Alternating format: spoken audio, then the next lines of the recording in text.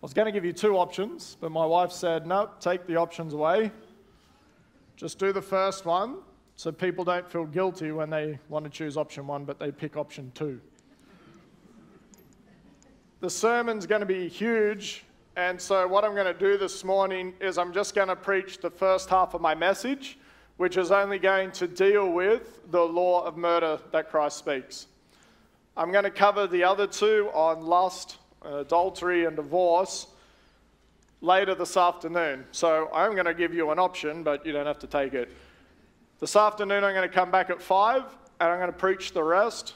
I'm going to ask the wonderful TV AV crew if they can either show me how to do it or record me doing it.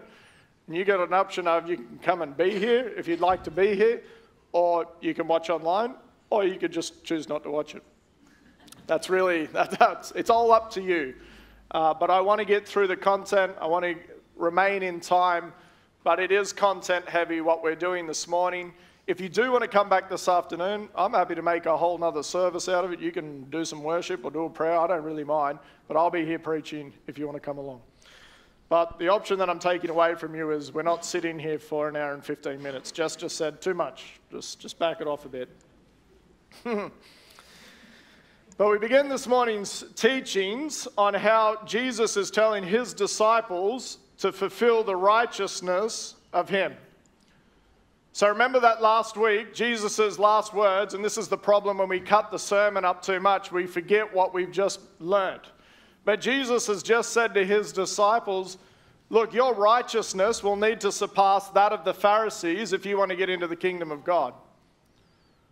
So he's looking at the religious leaders, he's looking at the general milieu of the Christian culture, and he says, well, actually, they're not making it.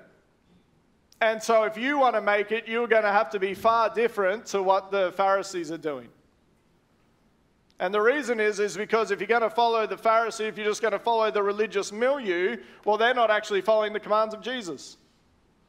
And Jesus is saying, you're going to have to follow me. Yes, of course, we've been given righteousness by Jesus Christ through the forgiveness of our sins. And because we are now made righteous, we will perform the righteous works of Christ. Remember, we talked about this last week. If Christ is in you, then what will be produced in you? The works of Jesus. Because Jesus will not produce in you wickedness, will he? That's not the work of the Holy Spirit. That's not the work of Christ within you. Those that are made righteous will do the righteous work of Jesus Christ. And Jesus Christ this morning is teaching to his disciples. He's teaching to you who have come to follow him and to know him as your Lord and Savior. Here's the righteous path you are to go on, because if you don't, you're going to be in fear, or there will be a fear of the judgment that is for those that are trapped in hatred, for those that are trapped in lust. Now, as we come to this text this morning, what we're going to be facing is we're going to be facing the laws of Moses. And as we come to the law of Moses, the reality is of the law, all it can do to us is show us our sin. It shows us our unrighteousness. I remember asking my father about God and what it would be like to behold him, and he said, can you imagine a big white wall that just goes up and up and up and up and up, and it just extends for forever, and it's shining bright and it's perfectly white, and you can't but default help look at yourself and notice that the purity that is in it is not on you. And when you look at the law in its perfection, when you look at the 10 Commandments in its perfection, we can't help but then look at ourselves and go, well, I don't measure. I don't meet the standard. And I tell you that this morning because Jesus is going to say, you have heard it said, and he's referring to the law of Moses. What you're going to feel is you're going to feel guilt. You're going to feel the weight of your sin this morning. These aren't going to be overly easy passages. But what I want you to know is that Christ did not speak these words to condemn those who follow him. He spoke these words for you so that you will follow the righteous path and not go the way of condemnation that many of the religious were going during his time. So it's for you to follow the right way. Remember from last week, Jesus looked at his disciples that have turned to him, who upon the pronouncement of the kingdom, he said, repent and be baptized. And they repented, they got baptized, they received the forgiveness of their sins. And he said to them, look, you are salt, you are light. You're not aspiring to be salt. You're not trying to be light. You are salt. You are light. You are the goodness of God in the world. And you are the one who is meant to be showing the world the goodness of God. That's who you are. Or in other words, you are the righteousness of God because Christ is in you. And because of that, be salt. Don't lose your taste. Because you're light, don't hide it under a basket. Because you are the righteousness of Christ, don't go into wickedness. Because it's not of Christ.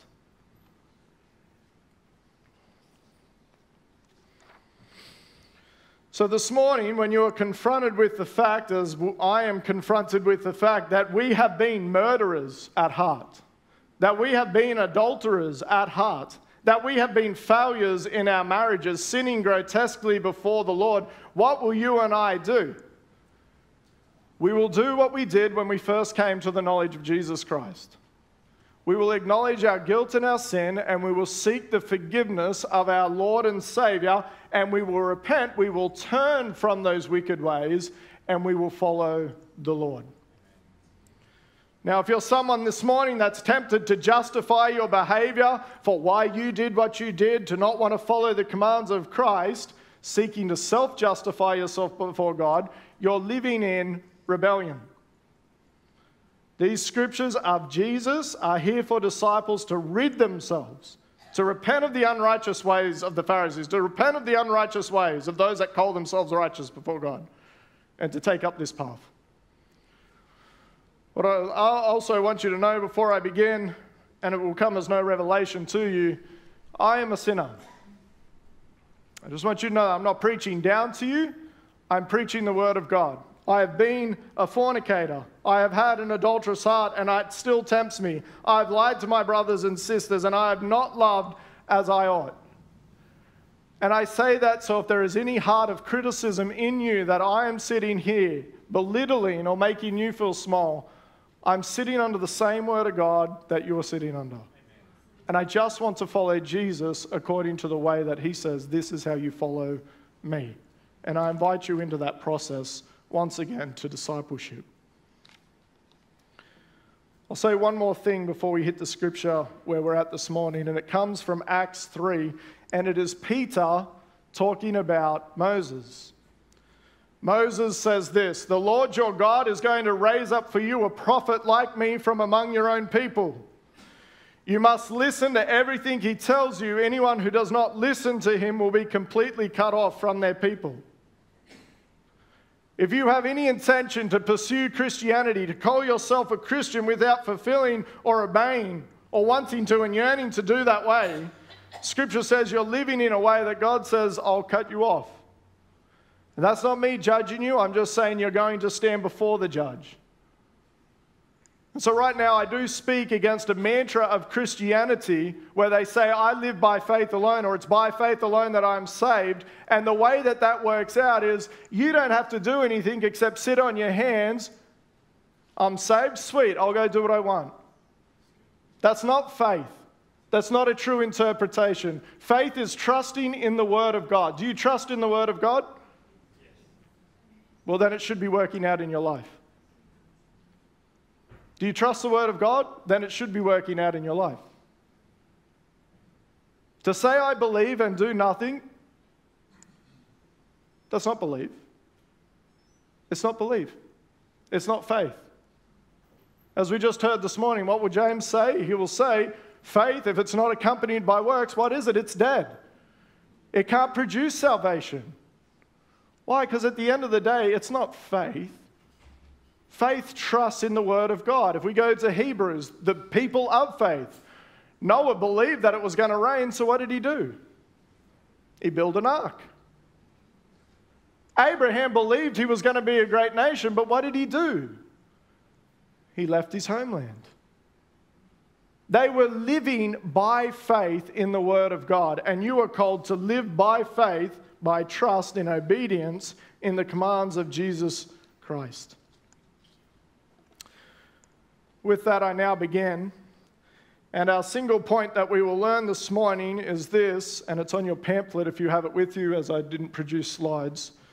The righteous fulfill Christ's reconciliation. That is the single point. The righteous fulfill Christ's reconciliation.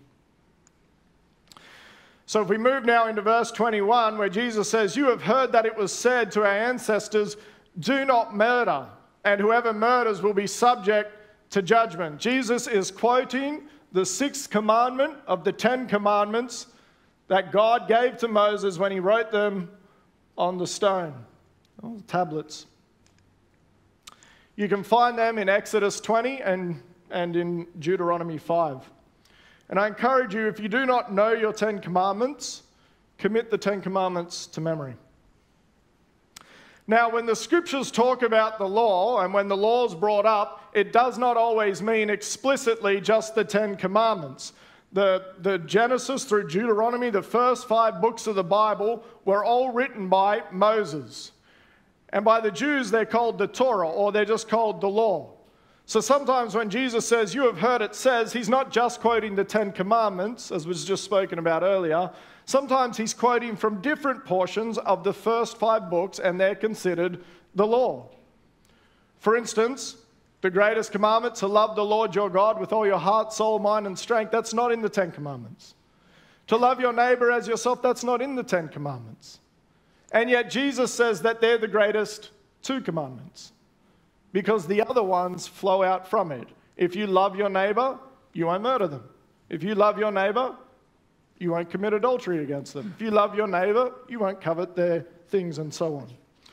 So when Jesus speaks on the law, it's not the 10 commandments explicitly, it's Genesis through Deuteronomy, because Moses, who wrote the books, is the law giver.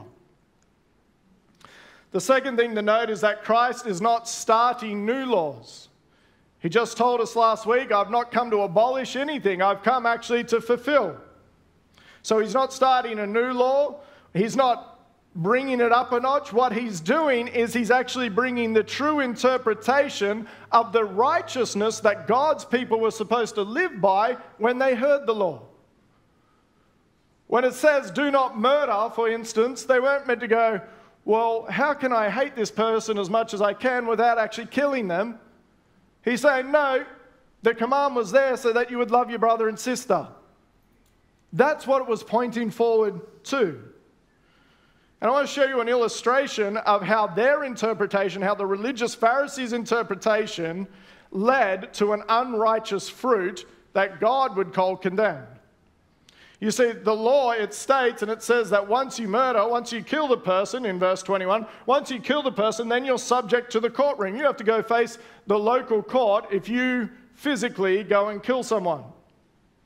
However, in that law, you could get a technicality through. Because if you didn't murder them, but you produced the way in which they were murdered, well, then you're still righteous under the law. And that's exactly what the Pharisees did. When they conspired against Jesus, they knew that they didn't have any grounds. So they got people to lie on their behalf. They weren't doing the lying. They got people to lie on their behalf and say, "He blasphemes God." And then what they did was they said, "Let's get the Gentiles who do not live by the law, and we'll get them to put him to death." We didn't put him to death. They put him to death. Under the law, I'm still righteous. And so what the law now has done is it has increased in sins. You are looking for new ways and finding new ways. How can I get away with it? How can I work my way around this one? Instead of actually just following what the law's intent was for. Don't hate your brother, don't hate your sister. So Jesus this morning, and what he's going to do for the next 2 weeks as we work through these laws, is he's undoing these bad interpretations which bring about the unrighteous works which Jesus condemns, and says to his disciples, don't follow in that, because you'll go where they're going. Listen to me and listen to how I interpret them, for this is what it means to fulfill these laws. You see, a heart of a Christian man or a Christian woman caught in the deadness of Christianity that can sometimes be there, that's what they say. They'll go, how much can I get away with and still remain on God's right side? That's a dead heart. If you have a heart like that, that is a dead heart. How much do I not have to do just to have God still on my side? When the love of God comes to us and fills us and we love God, the Christian wants to do what? They want to obey God. They love to obey God. They cherish His precepts and His commands. Because you cannot do the 10 Commandments without love. To love the Lord your God is the greatest. So if you don't love God, yet you're trying to follow the commandments, what are you doing? You can't follow them. In verse 22, Jesus interprets the righteousness of the law of murder and what God's people should have been doing. They shouldn't have been hating one another. And He says, hate in the heart towards your brother or sister in Christ. Jesus says, that's not an issue of the court. So if you murder, you've got to go to the human court. But if you hate your brother in your heart, God sees the heart motivations in you, and you've got to stand before His courtroom.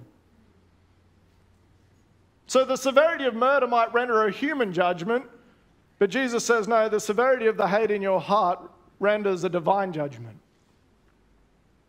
So if you are a Christian who hates your brother or sister who is also in Christ, you have the heart of a murderer, and it is subject to condemnation, Jesus says. The question then becomes, how do we fulfill this righteous law? Well, it's easier said than it is achieved or done. John 1:3-15 says, anyone who hates his brother or sister is a murderer, and eternal life is not in them. If hate is what you hold and what you have in your heart towards someone, John says clearly, then eternal life isn't resting within that person. It's a contradiction, because the righteousness of Christ, He loves His people, will produce in you what? Love for your brothers and sisters.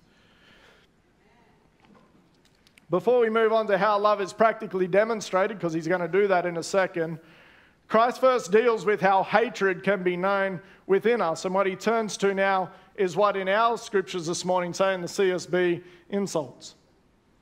Insults, the cussing or the verbal abuse that we might hurl at one another. Now, in other Bible translations, it says raka. And what it is that there is an Aramaic word. We don't know exactly what it means, but we think it just means stupid or foolish or airhead or something like that. But whatever this word was in the Aramaic, meaning that it belonged to the Hebrews, they said it because they held their brother or sister in such contempt. And Jesus said, when you say that word, you have to go before the Sanhedrin to give an account. It was such an offensive word. It's kind of like those 4-letter words that we know about. They were just like, you don't say those ones. The other ones, but that one, you just really don't say, do you, of anyone? And if you were to say that one, Jesus says you have to go stand before the Sanhedrin. The Sanhedrin was the 72 elders of the Jewish community, and you would have to give an account for why you talk to someone like that. And then Jesus says, but I tell you, if you even call someone a fool, so now He's just using a normal everyday Greek word of their time. If you call someone a fool, much less offensive than raka, you won't just be subject to the Sanhedrin, you'll be made subject to the hellfire. A much less offensive term, rendering a far greater judgment. You'll be subject to the hellfire. Hellfire, for those who want to know the Greek, the word is Gehenna. Gehenna comes from a place called the Valley of Hinnom. So we're just going to get some geography in for a second. The Valley of Hinnom was a valley or a ravine just south of Jerusalem. And in the history of Israel, what happened was the people of God started to get into idolatry with a god called Molech. And Molech required that you sacrificed your child to him. And God detested Molech so much and hated him so much that when King Josiah came along and saw the practices, he went and burnt and pulled down all the stuff. He threw it into the valley. And then, according to the history, They used that valley to go throw all the dump and trash of Jerusalem into it, and Josiah would even put wicked men to death and throw their bodies into there, not even bury them, and then they torched the place from time to time to burn down all the gross stuff. And then the prophets come along, and the prophets say, if you want to know what hell is like, if the eternal torment is like, go look at Gehenna. Go look at the fire. Go look at the trash in the valley. That's what it will be like for the wicked. And Jesus is saying here to you and I, the insults that you do to one another, it's not the insult as much. You have a heart of murder inside you. That's why you're insulting them. And he says to you, you are made subject to Gehenna. You get thrown in with the wicked into the fire that never goes out. And so we have to ask ourselves, brothers and sisters, do any of us hate one another? That's what Jesus is confronting. Now, we're all good Christians, aren't we? Oh, I don't hate anyone. Far be it from me to be so horrible to say that I've got an enemy. You know, Christ is quite happy to say you got enemies. Pray for your enemies, he says. I think you're being too religious to think that you don't have someone that sits on the other side of you. And I want to work through and show that to you. Let's look at some practical facts. I don't hate them. I just don't want to talk to them. I don't hate them. I just love hearing off the lips of others their downfall. I don't hate them, but man, I cherish talking about them in a horrible way. Tell me, with that person that you apparently don't hate, what's the difference between them and the person that you do hate? Because if you're treating them exactly the same, tell me, brothers and sisters, do you hate them? Yeah, you hate them. It shows in the practical fruit that you're bearing out in the way that you communicate or do not communicate to them. You don't have to justify yourself. They started it. You don't have to excuse yourself. Well, I'm only like that because blah, blah, blah. Like, they're all excuses.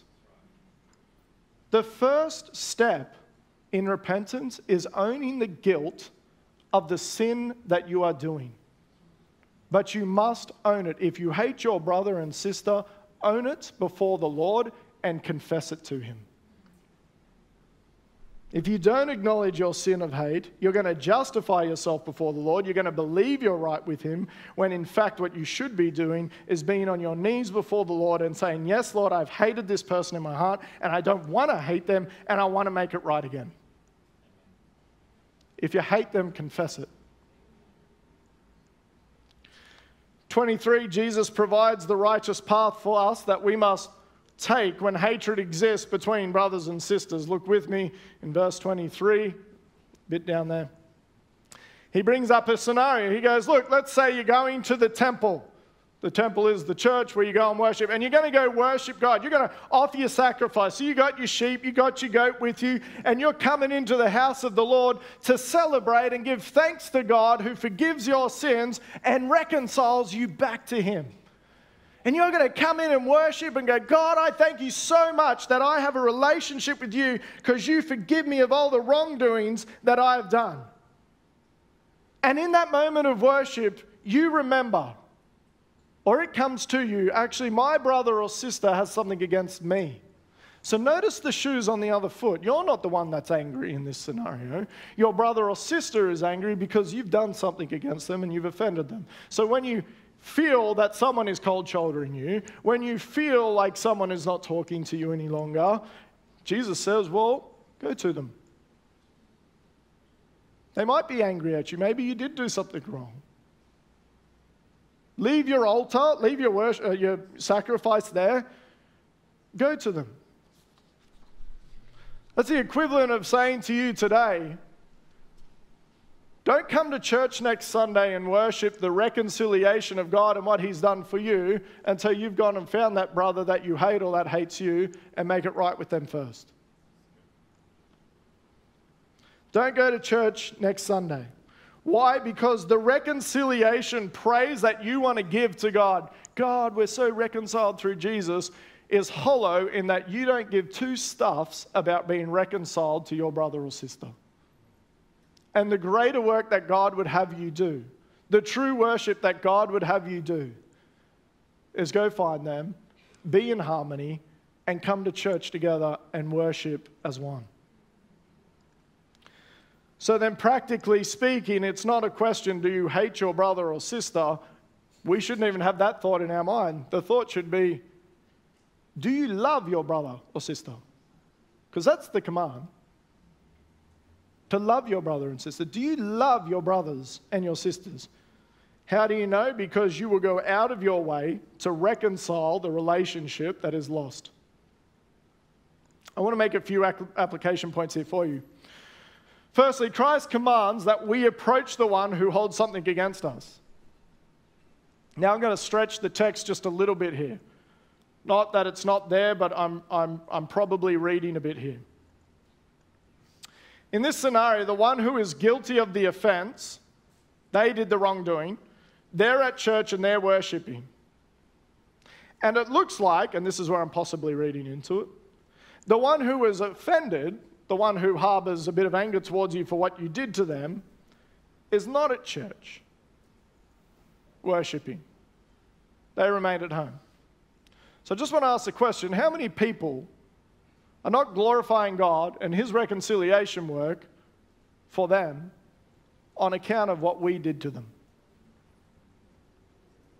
How many stumbling blocks have we put up in front of people and caused frustration with them that's why they're not in the house of the Lord praising him with us? When really it looks like they should be the ones worshiping and we're the ones who should be out making something right. You know, our fleshly nature, when this kind of stuff happens in relationships, we want to go, well, if they got a problem, they can come bring it up to me. Don't we? Well, I didn't mean what I said the way I said it. Jeez. And there's some truth to that, because in Matthew 18 it says, if you're offended by your brother and sister, it is your job to bring it up to them. But guess what? We're in a broken world where people don't want to do that. And Christ knew that. And that's why he said, when they don't do that, guess what you can do? You can love them and you can go to them too. It's a two-way street, relationships. God wants his people in the house worshiping together in harmony, not hating each other in their hearts. The second application I want to make is this: don't justify your verbal hate by dressing it up. We can do this in all kinds of ways. I'm just going to give two. Sometimes it can be done in the holy demeanor, right? We gossip, we slander, we throw around some insults. Well, you know, Ray, I'm just going to use Ray, the elder. I've heard about Dan. Dan's a close friend, he'll get it. I just want you to know he's a stupid idiot. He lost his license. He didn't lose his license. And I need you to know, because I know you look after him. But really, I'm just wanting to share the hot goss. I don't actually care about Dan. I just love the fact that he fell. But I'm happy to dress it up and be like, no, someone needs to check in on him. If you've been in Christian circles long enough, you know that that happens. Second way you can do it, and this is more speaking to the culture, we Australians are really good at this one, and I learnt this with very close friends of mine. We love to address up verbal hate with humour. Couples are really good at this. You know, we just chip and we're like, ha ha, but we mean it. And we all know we mean it. And they know you mean it. And the thing is, with our culture, you're not allowed to say anything. Because if you bring it up and go like, there's something in that, well, take a teaspoon of cement, won't you? Harden up a little. It's just joking around with you. But really, you're just criticising. And the Australian culture just loves to use humour to dress up the hateful speech that they do to one another. I mean, mate, he just hates me so much through humour. It's malice in disguise. My last application on this section of text is, let's not get over spiritual over spiritual to the point that we're not even following what Jesus says to practically go and do. You know, sometimes we hurt one another as Christians. We know that we've done the wrong thing. And we go, well, I went to God about that, and He forgives me. And then we don't go to our brother and sister. Brother and sister, if you went to God about that, God says to you, here, go to them and ask for forgiveness. Don't go over spiritualizing it. You did something wrong, go to the person you wronged and say, hey, I wronged you. And make it right, because that's what God the Father says to go and do. Yes, you need to ask God for forgiveness. I'm not saying don't do that. But if you went to God, God says, go to the person you offended and make it right. Fulfill the righteous command of Jesus. Go to the person you've wronged and get rid of the hatred and the malice that exists between you and them. The goal is reconciliation.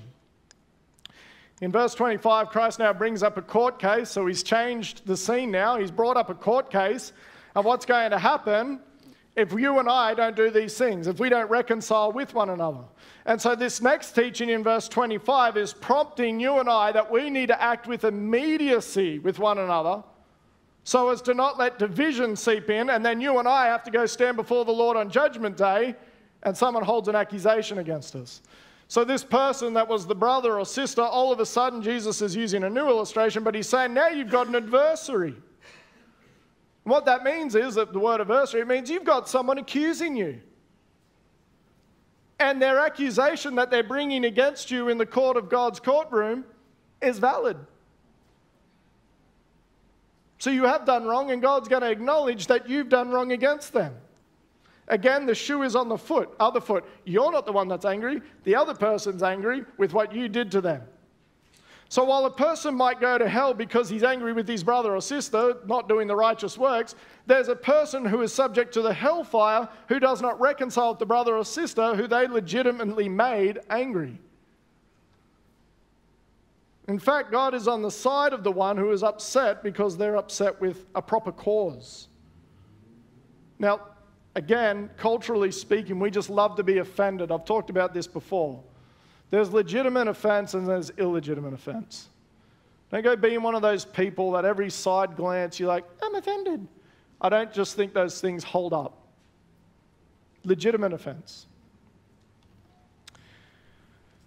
I want to bring up something here because I think it's important in the scripture. When we get back to the section in verse 22, but I tell you, everyone who is angry with his brother or sister will be subject to judgment.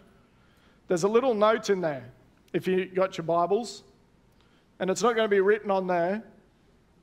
But in other texts of the Bible, it says, but I tell you, everyone who is angry with his brother or sister without cause will be subject to the judgment. And I'll tell you why that's important. And I want to start with murder. I think that this is in there because in the law of murder, we generally go, you shall not murder. That means you shall not kill anyone. That's not what it meant under the law. Because the law of Moses actually sanctioned that you kill some people for the guilt of their sins. So murder does not equate to just the killing or the taking of life. Murder is the taking of innocent life that you shouldn't have taken. That's what murder is. I'm not going to make a case about murder and should we have all that kind of stuff. I'm just making another point about anger. My point to anger is this. Sometimes to be angry because of injustices is not always wrong. It's quite a normal response to things gone wrong in the world. It would be really weird, actually, if your whole family got murdered and you're like, praise the Lord. I would expect that anger should rise up within you. It is a sin to be a hateful person? Sure. It's a sin to be an angry person, always upset at people even though they've done no wrong? Yep, that's sin. But Scripture says, look, you must be slow to anger. So there are times when anger isn't going to be the wrong thing. But it does also say that human anger does not lead to the righteousness of God. Some of you are angry. This is why I say that as a glance. Some of you are angry with what people have done to you, and legitimately so, because it was wrong. It's not an excuse to live your life in anger and in bitterness and in rage, for the pathway is to forgive your enemies. But it is an acknowledgement to you to say that God understands anger at injustice because he gets angry at it too.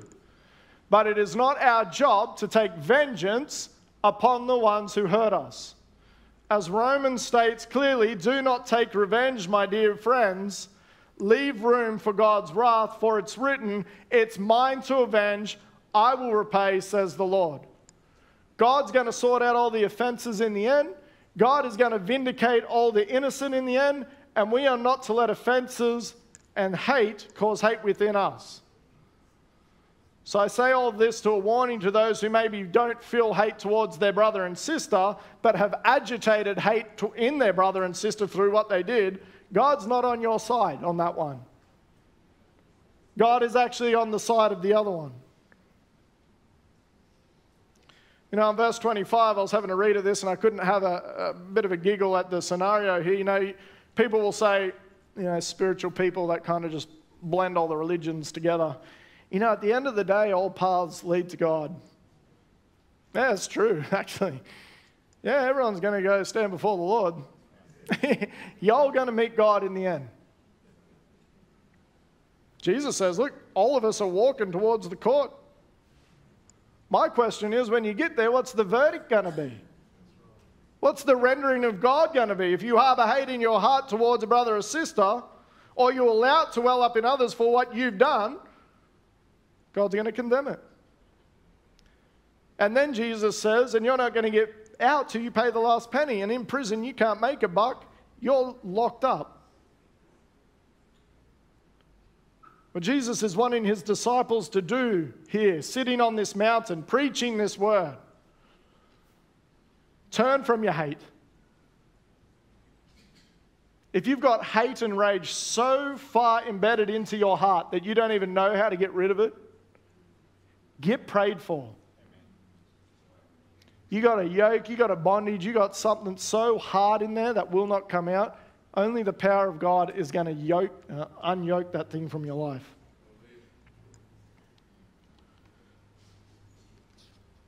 And we're not to delay it, because the reality is, if you go to the Lord with it, what will he say? God has brought reconciliation to you through Christ, and Christ commands that you do the reconciling work of him with your brother and sister. Now, I read through this scripture, or my sermon, with a couple of people, and it left a lot of confusion. Maybe it's the way that I'm saying it, but I think it leaves confusion in the scenarios that I know that are probably popping up in your head over certain people, because the reality is that life is a lot more complex than the remedy that Scripture gives. Not that God's word isn't sufficient in being able to handle it, but we are so sinful that so rarely do two people obey it. We normally just want to keep fighting each other. So I want to share a story, and I want to share a few scenarios. I once had a brother in Christ that I so badly wanted to be reconciled with. And I'm a classic sorry person. I used to be, I'm not anymore. If there was a problem and it wasn't my fault, I just say sorry anyway. I was like, you know, I can just say sorry, and then we just bypass the whole problem of having to confront them. Just so you know, if that's something you do, that's not good.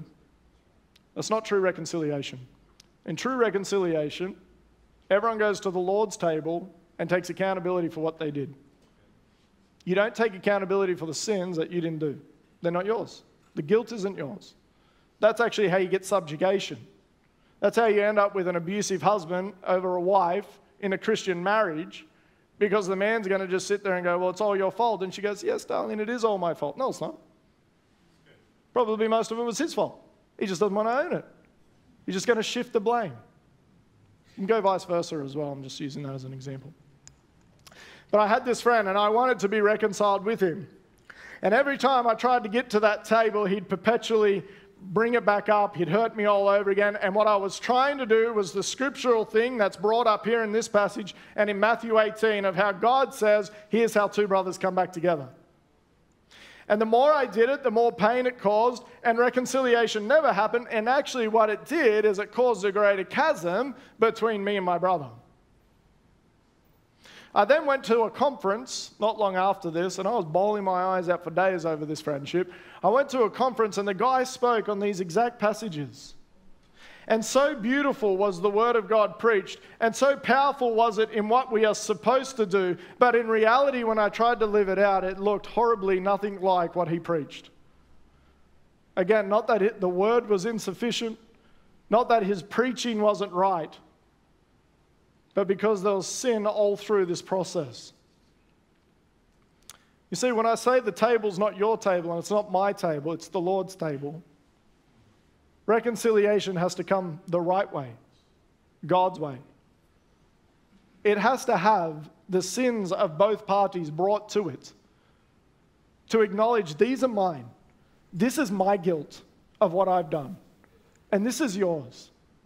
And we're going to forgive each other. I'm not going to take on yours, you're not going to take on mine, and I'm not going to sit there and go, it's all your fault, and until you're ready to acknowledge it's all your fault, don't talk to me. That's blackmail. That's not reconciliation. Another scenario is some people, like this brother of mine, you can be obedient to reconciliation as far as that other person wants to go. As far as you are able. If you were sinned against and harbor anger, you are to forgive them and you are to approach them to give them forgiveness. If they don't want to acknowledge their sins, you can't reconcile. Their sins are still bound to them. You can live in a state of forgiveness so that they know that they can come back. But until they're ready to recognize that their sins are upon them, they don't have forgiveness. Furthermore, if you're the one that did the sinning, you're to acknowledge that you did it and take ownership. Again, don't take on the guilt of what they did, but take your own guilt, reconcile it by talking honestly and taking accountability where you did the wrong thing. So then they bring up and say, this is how you sinned to me, and they're right, you must ask for their forgiveness. If you want to hold on to it and go, no, it's not mine, and justify yourself even though it truly is yours, now you're in the wrong. And lastly, if either of you go to look to the other for forgiveness and you refuse to forgive them, what it means is you don't want to do the reconciling work of God. You want to hold on to the hate in your heart over doing the work of the Lord, and the Lord condemns that. Now, I can't cover every scenario, and I know that even relationships are more complex than this. But my point is, you must reconcile as far as you are able to with that person. You know, this is what Christ does for us. And this is where I'm going to end it today. Christ has come into this world to reconcile you back to God. There's an issue. And the issue is your sin, your guilt. And Christ came down and he took personal risk in approaching humans and saying, you are not right with God, and you need to take ownership for what you've done. And he went to his own people, the Jews, who are meant to be his brothers in the Lord, and they killed him for it. Knowing full well that this was going to take place beforehand, it didn't stop Jesus from doing what he did to make sure that they would have every opportunity to come into relationship with the Father. Through him, some have acknowledged their sins and they walk with the Lord and they have the forgiveness of God and they're friends with God. And some are still not reconciled, but Christ has left that door open, so upon them understanding, knowing, and repenting of their sins, they can still have a relationship with him. But once they get to that courtroom, once they die, or once the Lord returns, you've come to the judge. And I say to everyone here that does not know the Lord, that has not come to faith in Jesus Christ, that is still unreconciled, if you go to the judge before you come to Christ and make peace with him, you will be judged. Gehenna. Christ has come into the world because God is willing to forgive you of your sins. But will you acknowledge them? He said repent, not as a slang to kind of throw around and get you all on edge, but to say that there is room for you in the kingdom of God if you would come and find forgiveness for your sins. So if you do not know the Lord, this morning is the day. Come confess your sins, get baptized, and walk with the Lord who loves you. The last thing that I want to say to everyone else who believes, I want to leave you with some words from Paul. If anyone is in Christ, he is a new creation. The old has passed and the new has come. Everything is from God, and he has reconciled us to himself through Christ, and he has given us the ministry of reconciliation. That is, in Christ, God was reconciling the world to himself, not counting their trespasses against them, and he has committed the message of reconciliation to us. We want to go and reconcile the world to the Lord, don't we? We just heard about that in evangelism with what they're doing at the barbecue. But we also do the ministry of reconciling your brother back to yourself. It's not one or the other. It's both.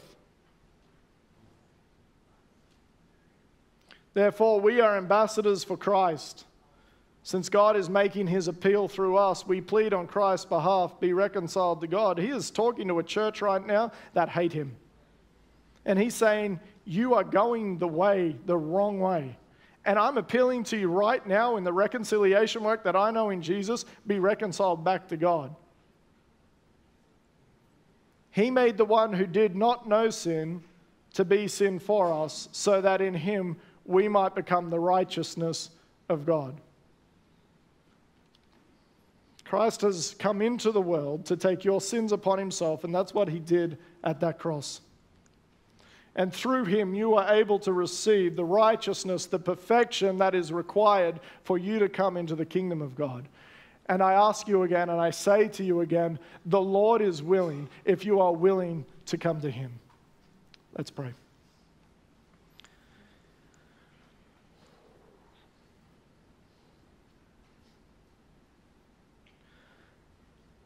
Heavenly Father, we are prone to sin. And we're prone to stumble.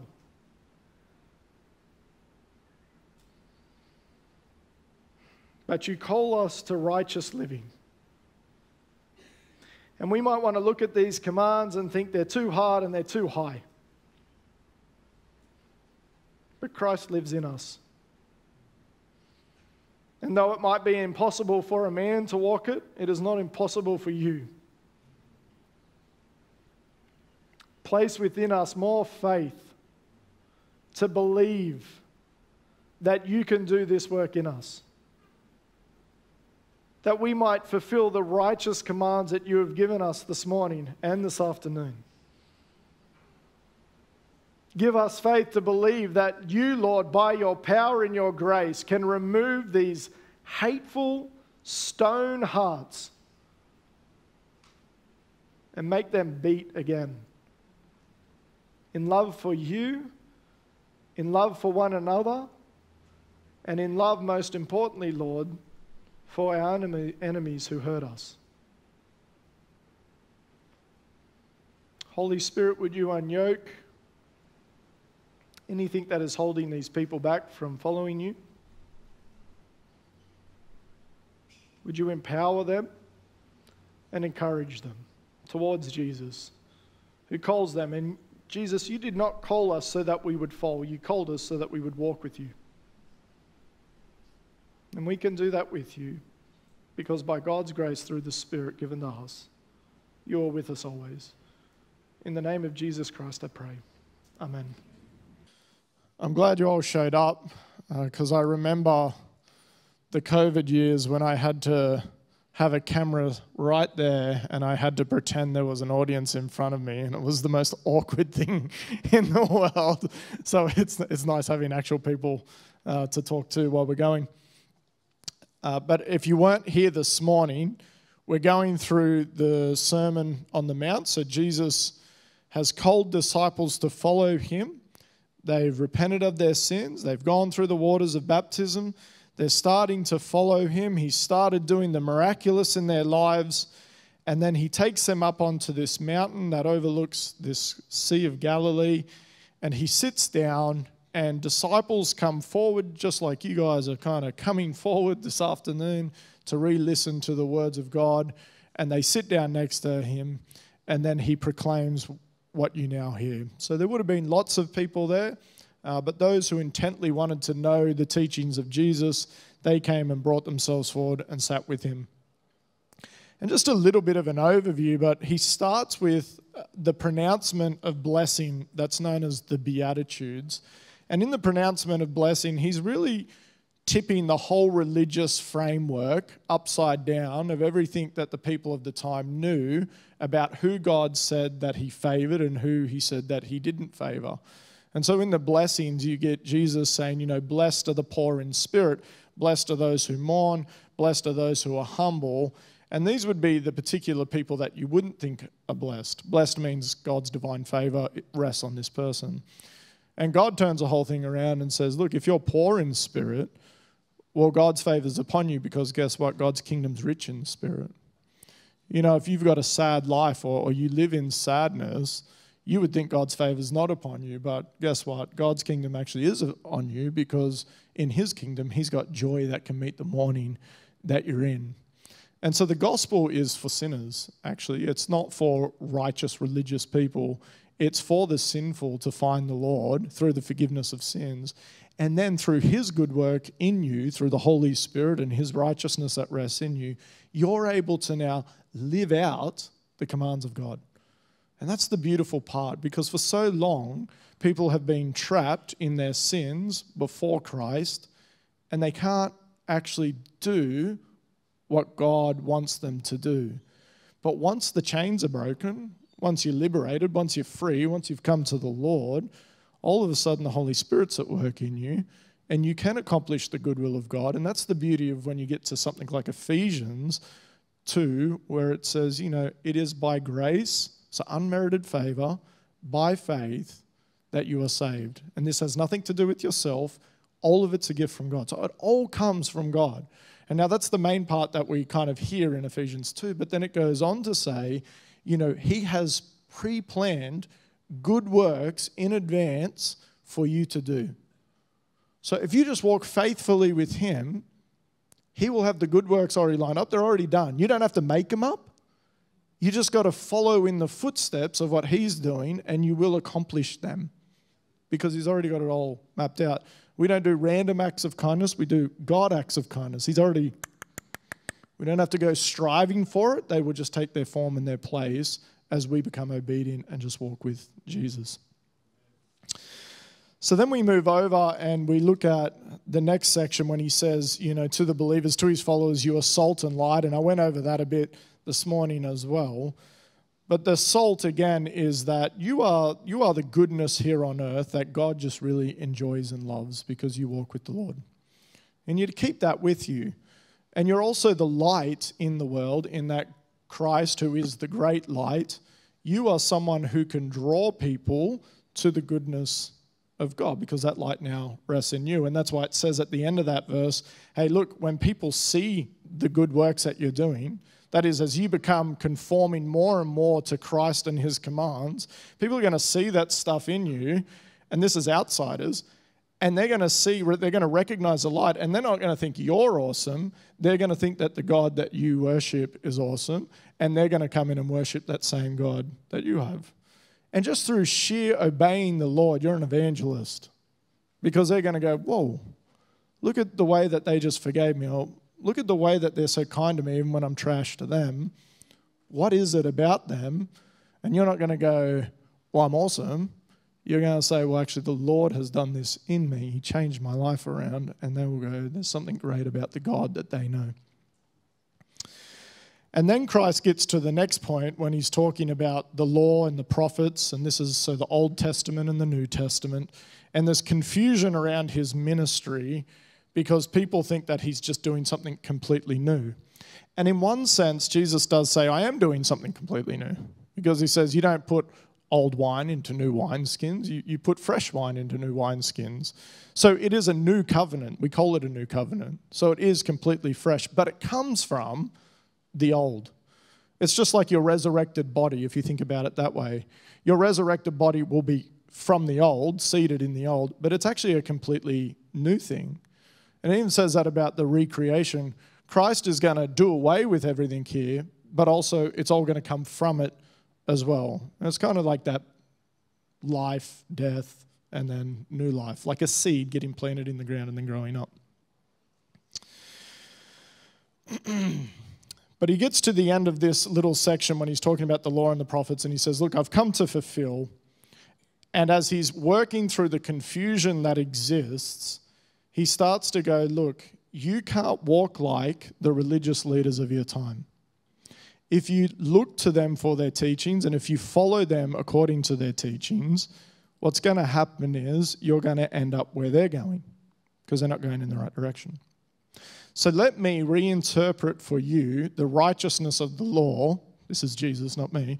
Let me reinterpret for you what it was supposed to do and then follow in that. And then your righteousness will surpass that of the Pharisees because you're walking according to how the law should have been interpreted and then applied into one's life.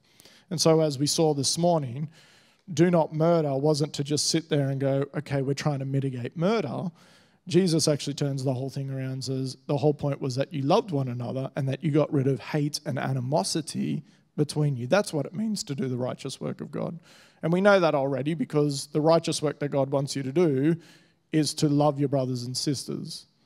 That's the work. And he says everything hangs on that. And so now we've gotten through murder or the sin of hatred in our hearts towards our brothers and sisters. And now Jesus goes down to the next one, which is adultery, which is what we begin on now. And I'm going to talk through just some basics, but adultery, we mostly think of, well, that's when someone has sex with someone that isn't their husband or wife. That's the common way. But actually, adultery in the way that Jesus kind of means it here, well, and he's going to show us that he means it here, is it's to have sex with someone who isn't your husband or wife. It doesn't matter if you're married or unmarried, and it doesn't matter if they're married or unmarried. You don't sleep with someone that's not your wife or your husband. Otherwise, you are, what Jesus says, is an adulterer.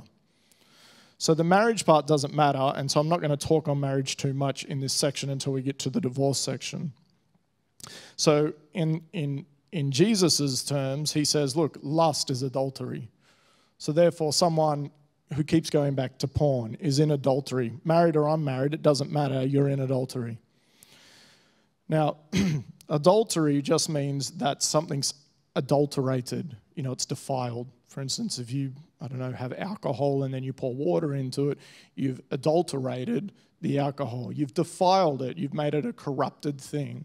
That's what adultery is. You're corrupting something that's actually really good, and Christians should have healthy views on sex, but you're adulterating, you're defiling it in a way that God never intended for it to happen. So when you have adulterated sex, you're defiling the person you sleep with, you're defiling your own body, and you're defiling the sex act itself that God has designed for man and woman to enjoy. So as I said, I'm not going to talk about marriage until we hit verse 31, because it's not until verse 31 that Jesus then explicitly talks about marriage and divorce.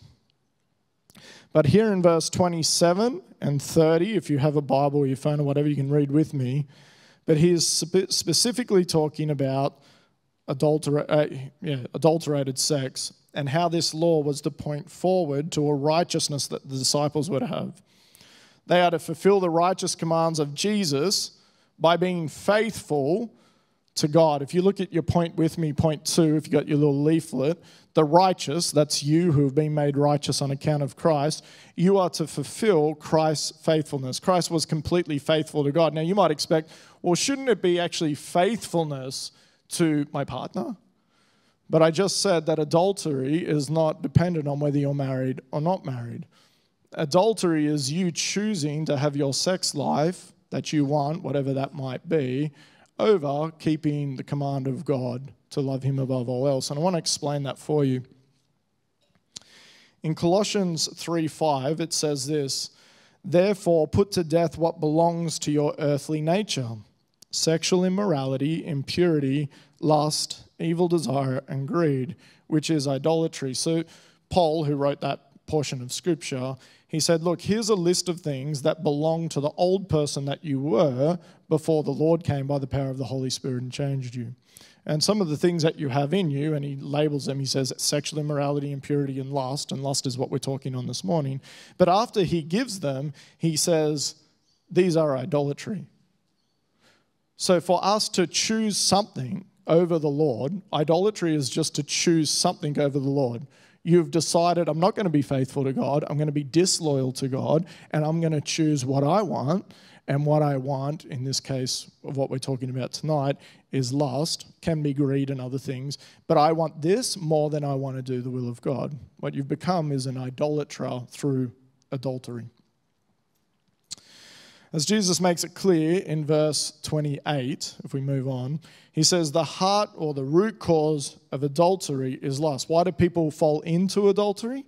And now I'm talking about actually physically having sex with someone that isn't your partner. Well, it's because you have a strong desire. The word lust just means strong desire. And in this case, you have a strong desire to have sex, and then you're doing it, and God is prohibiting the act that you're taking because it's not your husband and wife. So any person, male or female, who desires in their heart to do this and gratifies that desire is fixating on a pleasure, has committed adultery.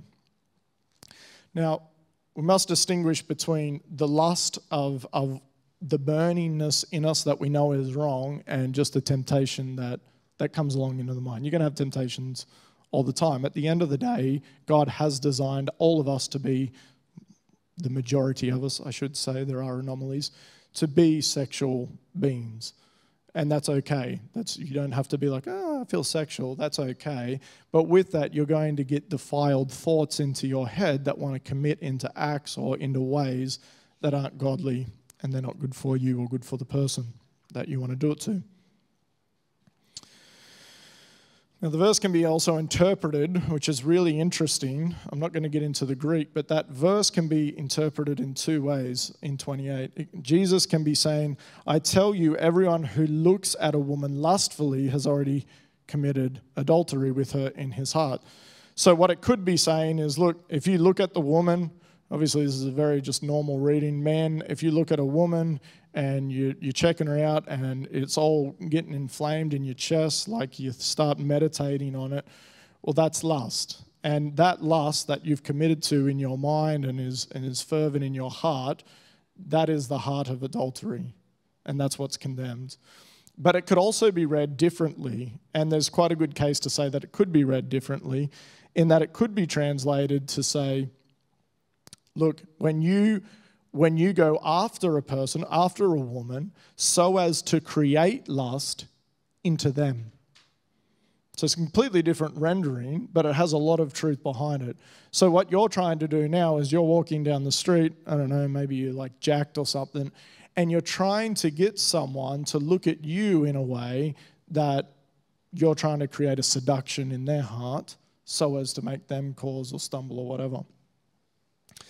Now, I'm going to do some stereotyping here of men and women. It's not true. It's not kind of the big broad brush, but I'm going to do a big broad brush because generally there's truth in it. So I'll speak to the kind of the man side, and then I'll go to the woman side. Man, I don't think it's hard for us to know in our heart of hearts and in our mind when lust is lust. The difference between the passing look and then going, should I double take? or should I just keep my eyes going straight forward? That second glance or that lingering eye, you might go unnoticed by everyone else, but the Lord God sees what you're doing. Now, Jesus isn't saying to men, look, you can't look at women. Just look at them like a normal person and don't try to fulfill your sexual desires over her beauty. That's what it's saying. Because both men and women, they are made beautiful, and they're made beautiful because God is beautiful. We are made in his image. Obviously, you're going to find the other beautiful. Now, the culture is speaking against us so hard in this area, especially for a lot of Christian men, that to look at beauty is to think, I have to sexualize it. Because you are beautiful, I need to be sexually charged towards you. And it leads people into kind of nasty thoughts. But you don't actually have to sexualize beauty because you're not an animal. And in fact, animals don't even act like that. So don't be like the culture around you that says, okay, look, well, you find this guy beautiful, or you find this woman beautiful, or you find this part beautiful and whatever. Therefore, let's try to have sex with it. That's what the culture will tell you. So let women be beautiful, let men be beautiful as they are told to be beautiful, and don't objectify it to seek your own gratification out of it. My wife once, when we were watching a movie, and it's got this dude in it, and I know that she finds him very handsome. And while we're watching the movie, I looked at her and I said, hey, babe, I'm better looking than him, hey? And she's like, sorry, you're not. I'm like, how dare you? And she's like, Stephen, like, his job is to be good looking. Like, he's good looking. I don't love him. He doesn't have my heart, but he's better looking than you are. That was a hard pill to swallow, but it's also just the truth of the matter. He was far better looking than I was, and we don't have to lie to each other and keep each other in this lie that we're the two most attractive people in the whole wide world. Because your sexual urges and your sexual desires don't have to be after someone that's prettier than your significant other. And we're actually going to get into that when it gets to divorce, because there's some funny things that the religious leaders thought at the time. So men, we have to acknowledge that there is in us something seriously flawed in us if we have to always look at beauty with an inflamed passion in our hearts. There's something just really wrong and off, and I'm not condemning you. It's force-fed to you from birth. It's just going to be ingrained. Now, if you struggle with it, just like we talked about this morning when I was talking on reconciliation and hate in your heart, if it's something that's just such a pandemic in your life or it's so repetitious, you come to the Lord in the same way. You come to the Lord in acknowledgement of what you're doing or have done or whatever, and you seek forgiveness. He forgives you. He cleanses you. You get back up. You repent. You don't walk back into it. You walk away from it. And if it's so bad that you can't get out of it, you probably need a lot of prayer in that area, because there is freedom in it. Don't believe the lie that you might be stuck with it for life. Christ does not call you to something that you cannot do. You can do it because it's Christ in you and he will work it for you. Now to women, and I always feel funny, if I may be so bold towards you, and I'm not a woman, so I don't understand all the women psyche that happens. I'm still trying to figure out Jess.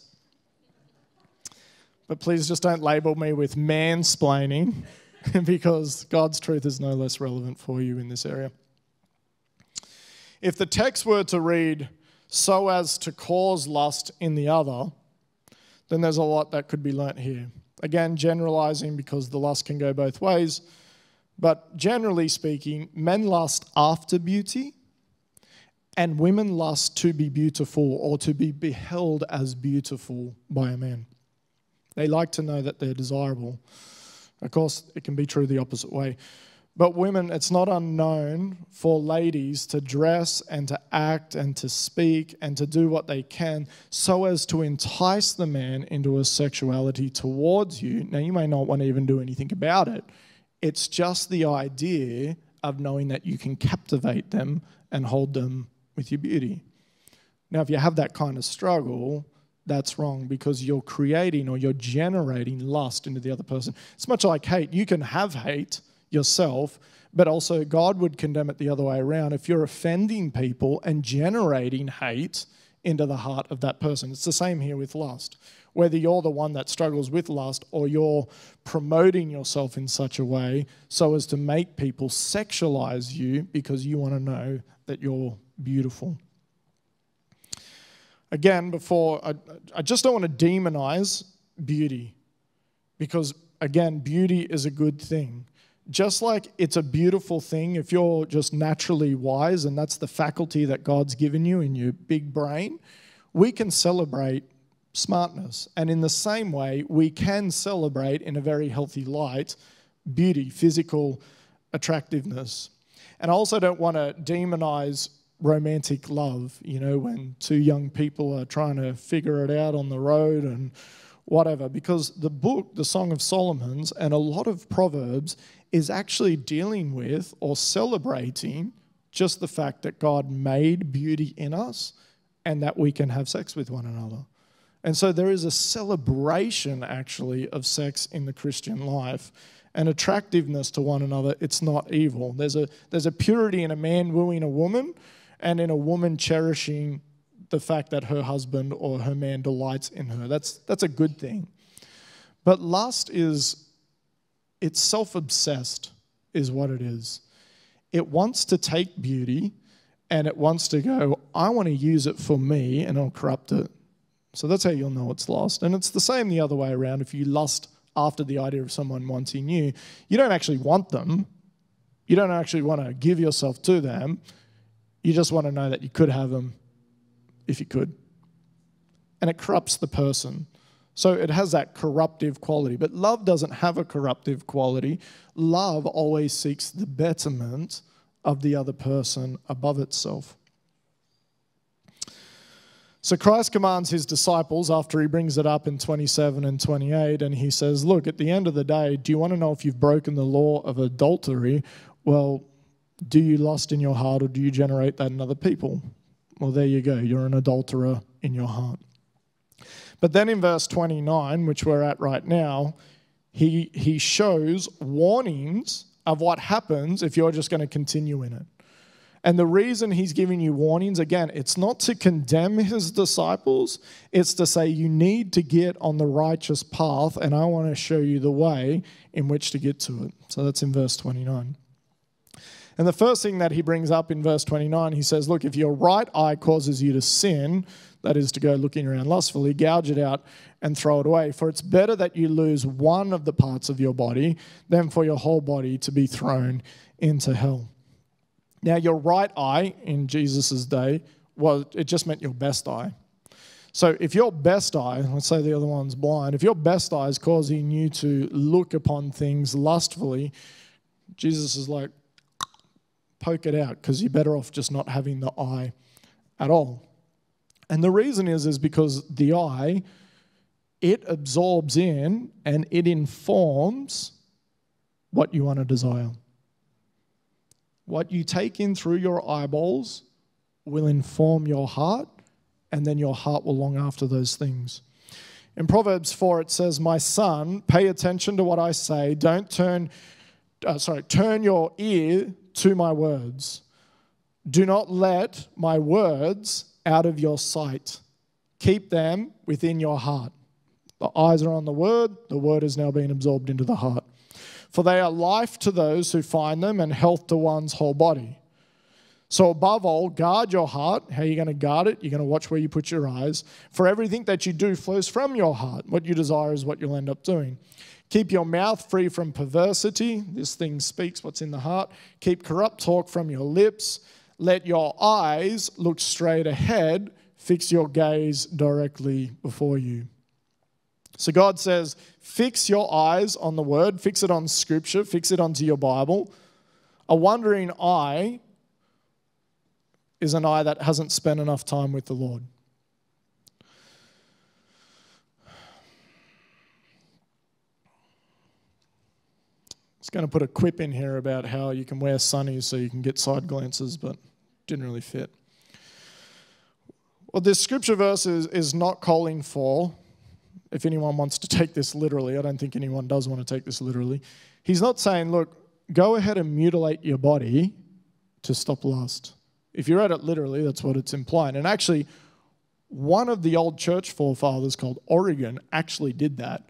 He didn't poke out his eye, he castrated himself to get rid of lust. But that's not what Jesus is getting at here, because the fact of the matter is you could poke your eye out and you could still lust. The problem is a heart issue, and what you need to castrate, if you need to castrate anything, is you need to castrate your heart. There's something wrong with it. And we castrate the heart, should use a different terminology, but we get rid of that fleshly desire by the Word of God and by His Spirit. That's how we remove these things out of our lives. But there's also some other practical tips of what you can do. Think about what your eyes look at that inform your heart. So if you're watching TV shows, or if you're on your computer, or you're on your phone, or you're going through social media, you're going to the beach, or you're hitting the gym, and it's causing your eyes to start to gaze sideways so as to look at other things, the reality is Jesus will say you're better off not having TV at all if the TV show is going to lead you that way. You're better off not having internet access if it's going to lead you down that addiction. Better not owning the smartphone than to look at the woman of adultery on the screen.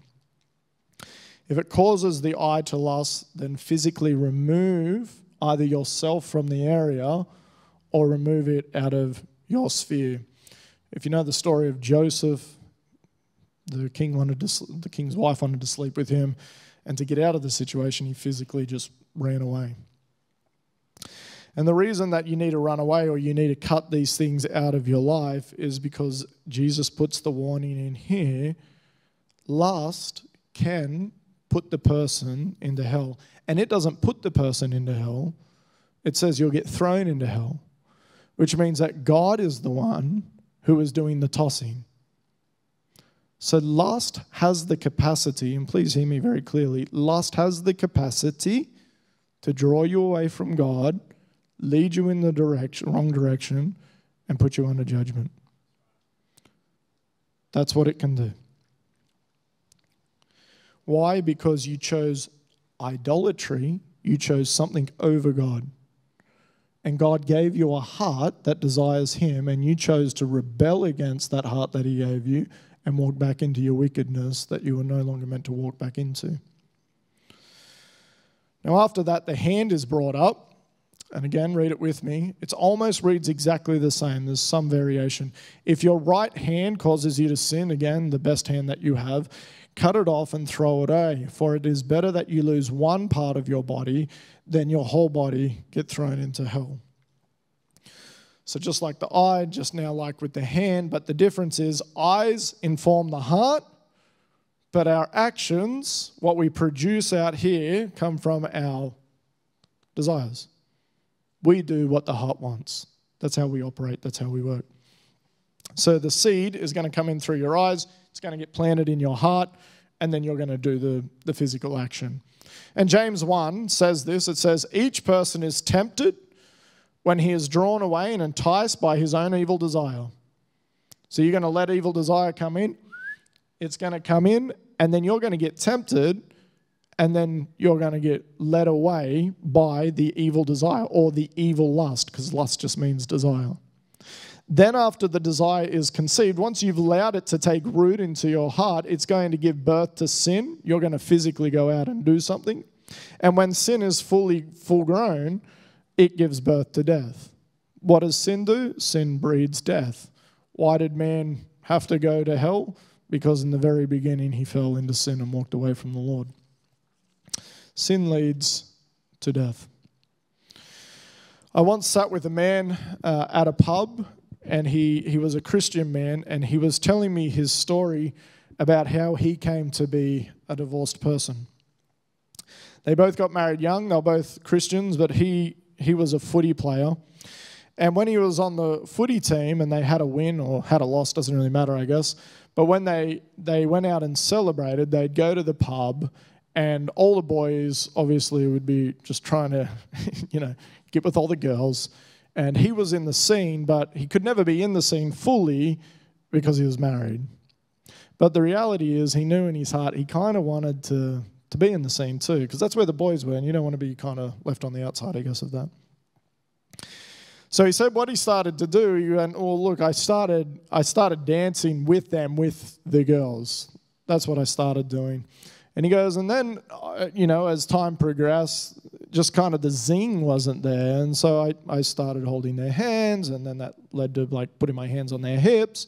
Eventually I was kissing them on the dance floor. And before you know it, after just a couple of months, I was having sex with somebody else. And he goes, and I'll never forget, he said to me, Stephen, if you just said to me blatantly 4 or 5 months ago, would you ever cheat on your partner? I would have thought you were crazy.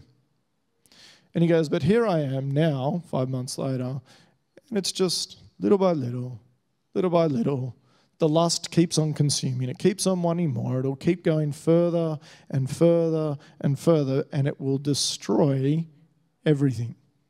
It will take it all away from you. You think you're getting something out of that transaction, but it is actually stealing something away from you.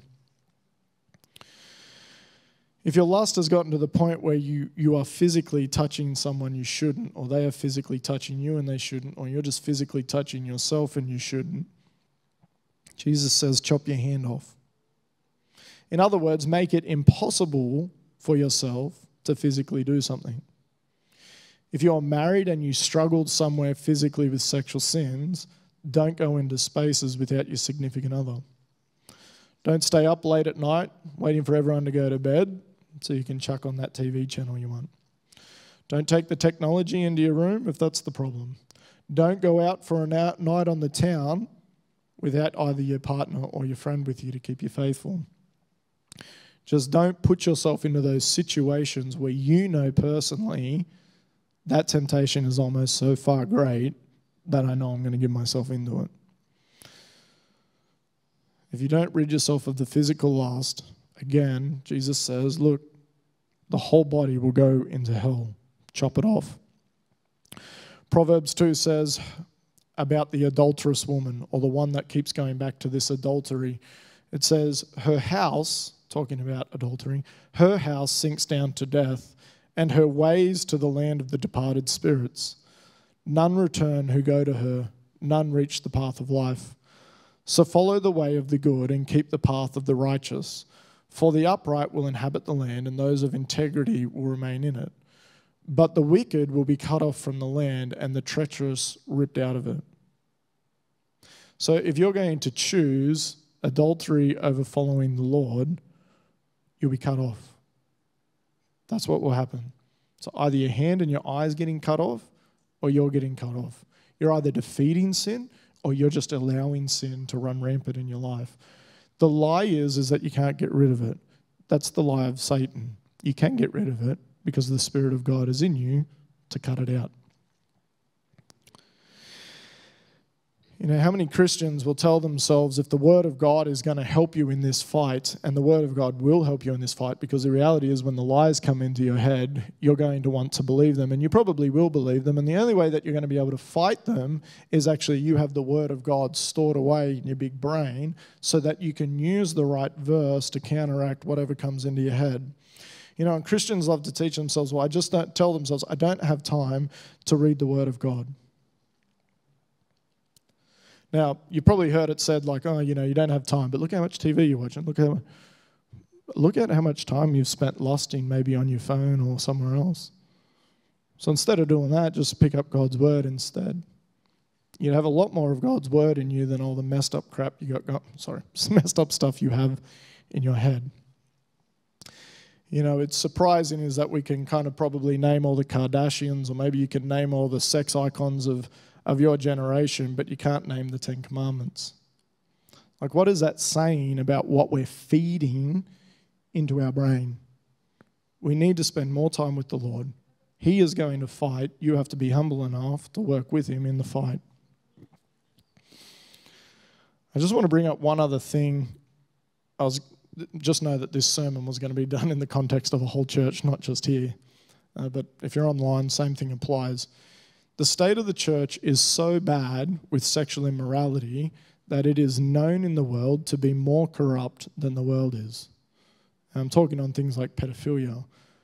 And the church is known as to be one of the worst entities in this, and we're supposed to be the shining light in this area. And I believe the reason that happens is because sexual sins are treated with such shame in churches and such embarrassment that who would ever want to come forward and say they've got a problem in that area? So what you do is you double down on your hiding, you make it way worse for yourself, and then you fester in it and you just let it get worse and worse and worse and worse until you do have priests that are off doing stuff that they shouldn't be doing. And I bring that up because if you are in a state somewhere where you're doing something sexually illegal, report yourself. And I mean that. Have some years of your life cut off now instead of your eternity cut off later. I want to tell you a story on that real quick. Most of you probably know it. But a couple of years ago, and I'm not going to name names because I don't like smearing people, but there was a theologian who was well known in Christendom, in the Christian world. He traveled the world. He was likable by almost all the churches. He went to his death, and afterwards it was discovered that everywhere he went, he just went to a masseuse and got what he needed off the women. And he went to his deathbed with that. Never came out, it never got confessed. And the reality is his ministry might have brought hundreds of thousands to the Lord. Who knows how many people know God on account of this man's ministry. But he potentially, and I'm not God so I can't judge him, but he potentially forfeited his own soul to have this life. That's why it's so important with sins to bring them out. And I've said this multiple times before. I don't mean just in your head go, Lord, I'm doing this wrong thing. Actually get it to come out of your mouth and give it to God. God knows what you're doing. He doesn't need you to tell him what he's doing because he sees everything you do. But he does tell you, verbalize what you're doing. And he actually says in Scripture, verbalize it to your brother or sister. Because how embarrassing is it to say it to your brother and sister, this is actually what's going on. If I get down to the nitty-gritties, it's pretty disgusting. And so we have a tendency to want to hide it. We'll go like, oh yeah, I'm confessing it to God. You're just keeping it in your head. Or maybe you're just confessing it to God actually verbally, but you have no intentions of actually any accountability. You're not trying to get out of it. The Lord knows that kind of heart. And that's why I say to you, brothers and sisters, if you struggle in that area, actually confess it out to someone. Make sure you trust them. You don't want condemnation. And hopefully the brothers and sisters here wouldn't do that to you so that they can pray for you and know where the situation's at before it gets any worse. You know, there's this sickening picture in Ezekiel, and it's always stuck with me, where God takes Ezekiel. Ezekiel's a prophet, and Ezekiel's not in his hometown. He's in a country far away. He's over in Babylon. And God, the Spirit of God, which should have been at the temple, isn't at the temple. The Spirit of God has shifted and it's gone over to this prophet Ezekiel, who knows nothing about Jerusalem at the time because he's living in Babylon. And when the Spirit of God comes upon the man, God talks to him and he says, Ezekiel, I want you to come with me. And in a vision, he goes with him and he shows him the temple. And he goes, look inside my temple. And he looks inside the temple and you're just kind of in the inner court, not in the Holy of Holies. And in the inner temple, where you're just meant to worship one God alone, they've got all this imagery up of all these other idols. And they're burning all this incense, idolatry, burning all this other incense to all these other gods. And he's like, they're profaning my name in my temple. But I want to show you even worse things than this. And then he brings them into the Holy of Holies to find that his ministers, the priests, just having orgies, having sex, whoever, doesn't really matter. And just no accountability. And God just looks at them and he's like, this is why I'm destroying everything. This is why I'm taking it all away. And it's that kind of level of disgustingness that somehow we have justified ourselves to still be in right relationship with God and just be living these abhorrent lives that were not made for God's people. This is what is to be cut off. And I say that story to you because God is going to come as judge. And you've got a secret life. We all got secret lives. And by secret life, I don't mean the things you're trying to keep hidden. I just mean you have time alone where you're doing whatever you want to do. And God says, I'm going to come back, and like a blanket over a bed, I'm going to pull the blanket back on your whole life. You're going to you'll be naked on that day. I'll pull it all back, and I'll have a look at it all. And what he expects to find with his people is he expects to find in their secret lives, because he's just about to preach on it, he expects to find prayer. He expects to find fasting. He expects to find the reading of God's word. He expects that he'll see devotion, because that's what God's people do in their quiet time. They devote themselves to God. But tell me, when he pulls back that curtain, is he just going to find depravity all through it? We have to be honest with ourselves. When he pulls it back, is he just going to find us grotesquely doing all these things that we've just somehow allowed to continue and normalized in our lives? And I just say this so forwardly because I want you to be confronted with it so it actually causes change. Christ didn't preach this and go, hope they obey me. No, he expected change. Lust is adultery, and it will be condemned as such. So that is the righteous, in point 2, the righteous fulfill Christ's faithfulness. What Christ is looking for out of you is a faithful devotion to him and to him alone. We move now then into the last point, which is that the righteous fulfill Christ's covenant. The righteous fulfill Christ's covenant. So let's look at that one, and now we move into marriage and divorce. So please note, marriage and divorce, not sex and lust. There's some crossover here, but we're looking at the law of divorce. Before we move into, okay, what is divorce? We first need to understand what's marriage? What does God call marriage? Because we have our own concepts, again, that we've grown up with in the law of our land or the culture or what mum and dad displayed to you before or whatever. We all have that imagery of whatever it is. But what does God call marriage? And the first thing is Christians believe, because the Bible states it, that marriage is not a human concept. It's not a human construct. It was something that God designed and ordained at the very beginning of time in Genesis 1 through to 3 for a relationship between a man and a woman. In Matthew 19, if we were to skip forward a little bit, Jesus has a conversation with some religious leaders over divorce. And to bring up the purpose and the plan of marriage, what he does is he goes all the way back to Genesis and he quotes Genesis. And it's like, well, if you want to know what marriage is about, then just look in the Word. At the very beginning, God's already told you.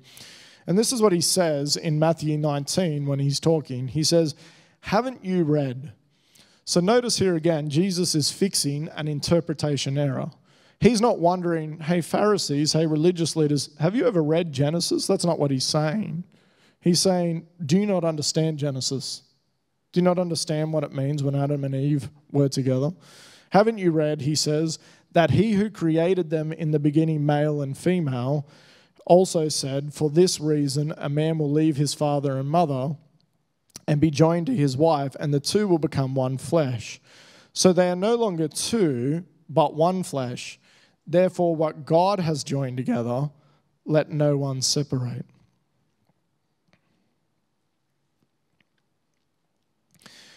When the religious leaders said, the question that prompted Jesus to say this was the religious leaders asked Jesus, under what circumstances are men allowed to divorce their wives? And Jesus was shocked when he heard that.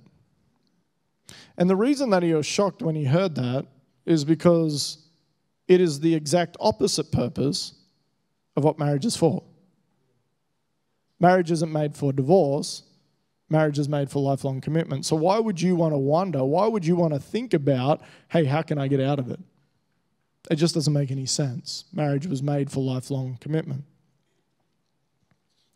So he's shocked and he responds by saying those words that I just read to you. And he points out some basics. The first one is the basics of male and female.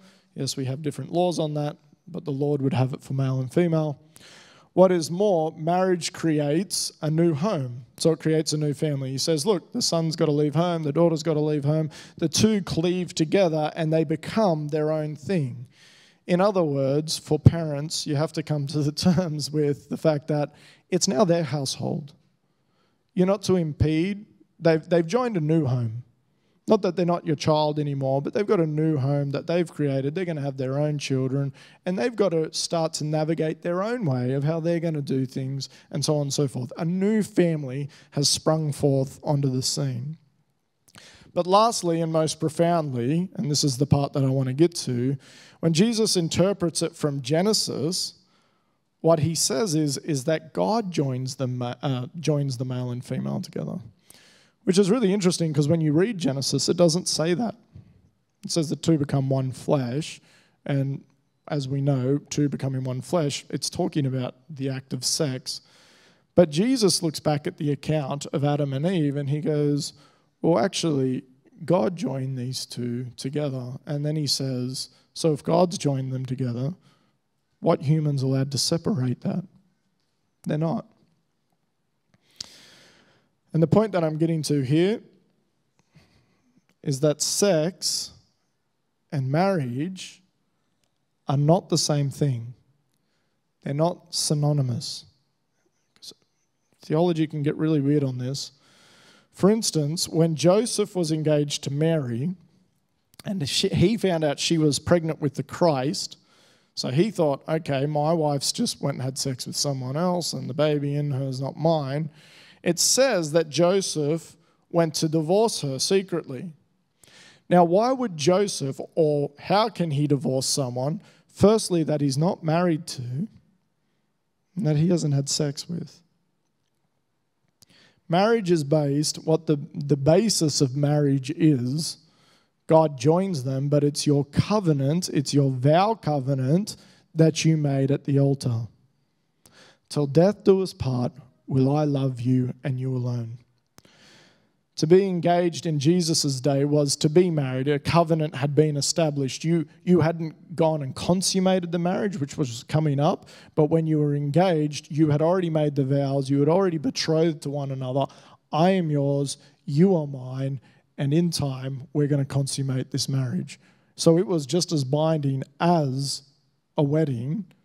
The difference being one was just in the vow, but the consummation was the final practice. So when a man and a woman present themselves at an altar to one another, they're doing what Eve and Adam did in the beginning. God created Eve from man, from his rib, and then he brought Eve to him because he noticed that man was lonely. He'd been looking at all the animals. It's a real Tarzan scene. You know, Tarzan sitting there and he's like, oh, none of these look like me. I don't really know where I belong. And then he sees this beautiful girl at the very end of the story and he's like, oh, that's my animal.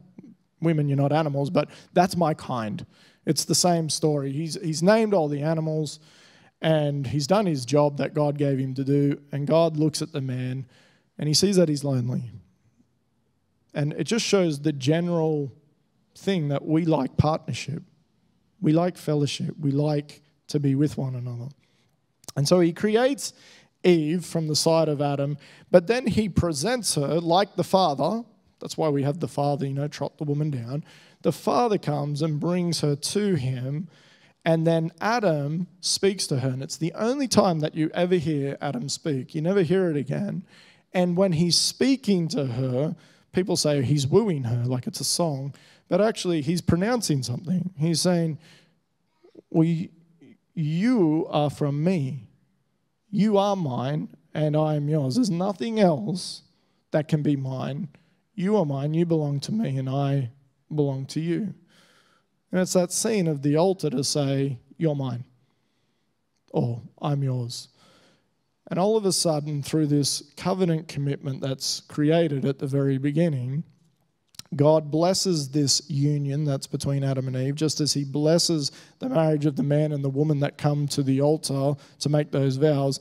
And he divinely unites them in a way that men aren't allowed to undo it. And that's why adultery is so bad. And now I'm talking about sex outside your marriage, because you are trying to break something that God has said, don't break it, because I joined you. There's two applications that I want to make on this.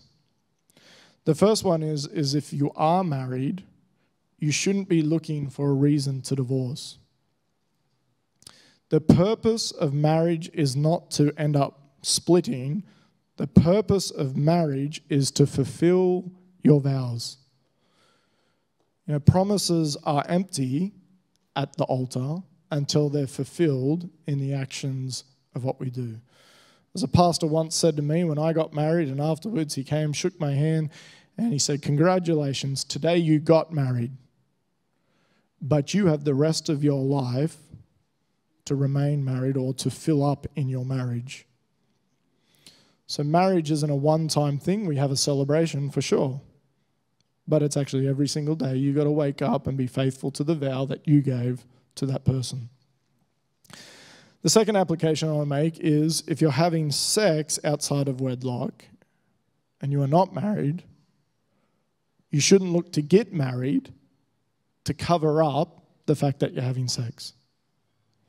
That's a really big problem in churches because you feel embarrassed, you feel shameful. People might make you feel embarrassed or shameful in church. And so what parents want to do, if they're Christian parents, a lot of the times is they want to go, well, you're having sex, we need to cover up this thing because it shouldn't be happening.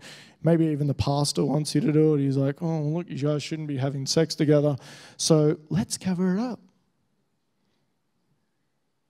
What you need to do is just stop having sex and get married when you're actually going to fulfill your vow. Are you going to fulfill your vow to that person? Get married. But don't take God's holy ceremony of joining people together and destroy it by trying to cover up your shame.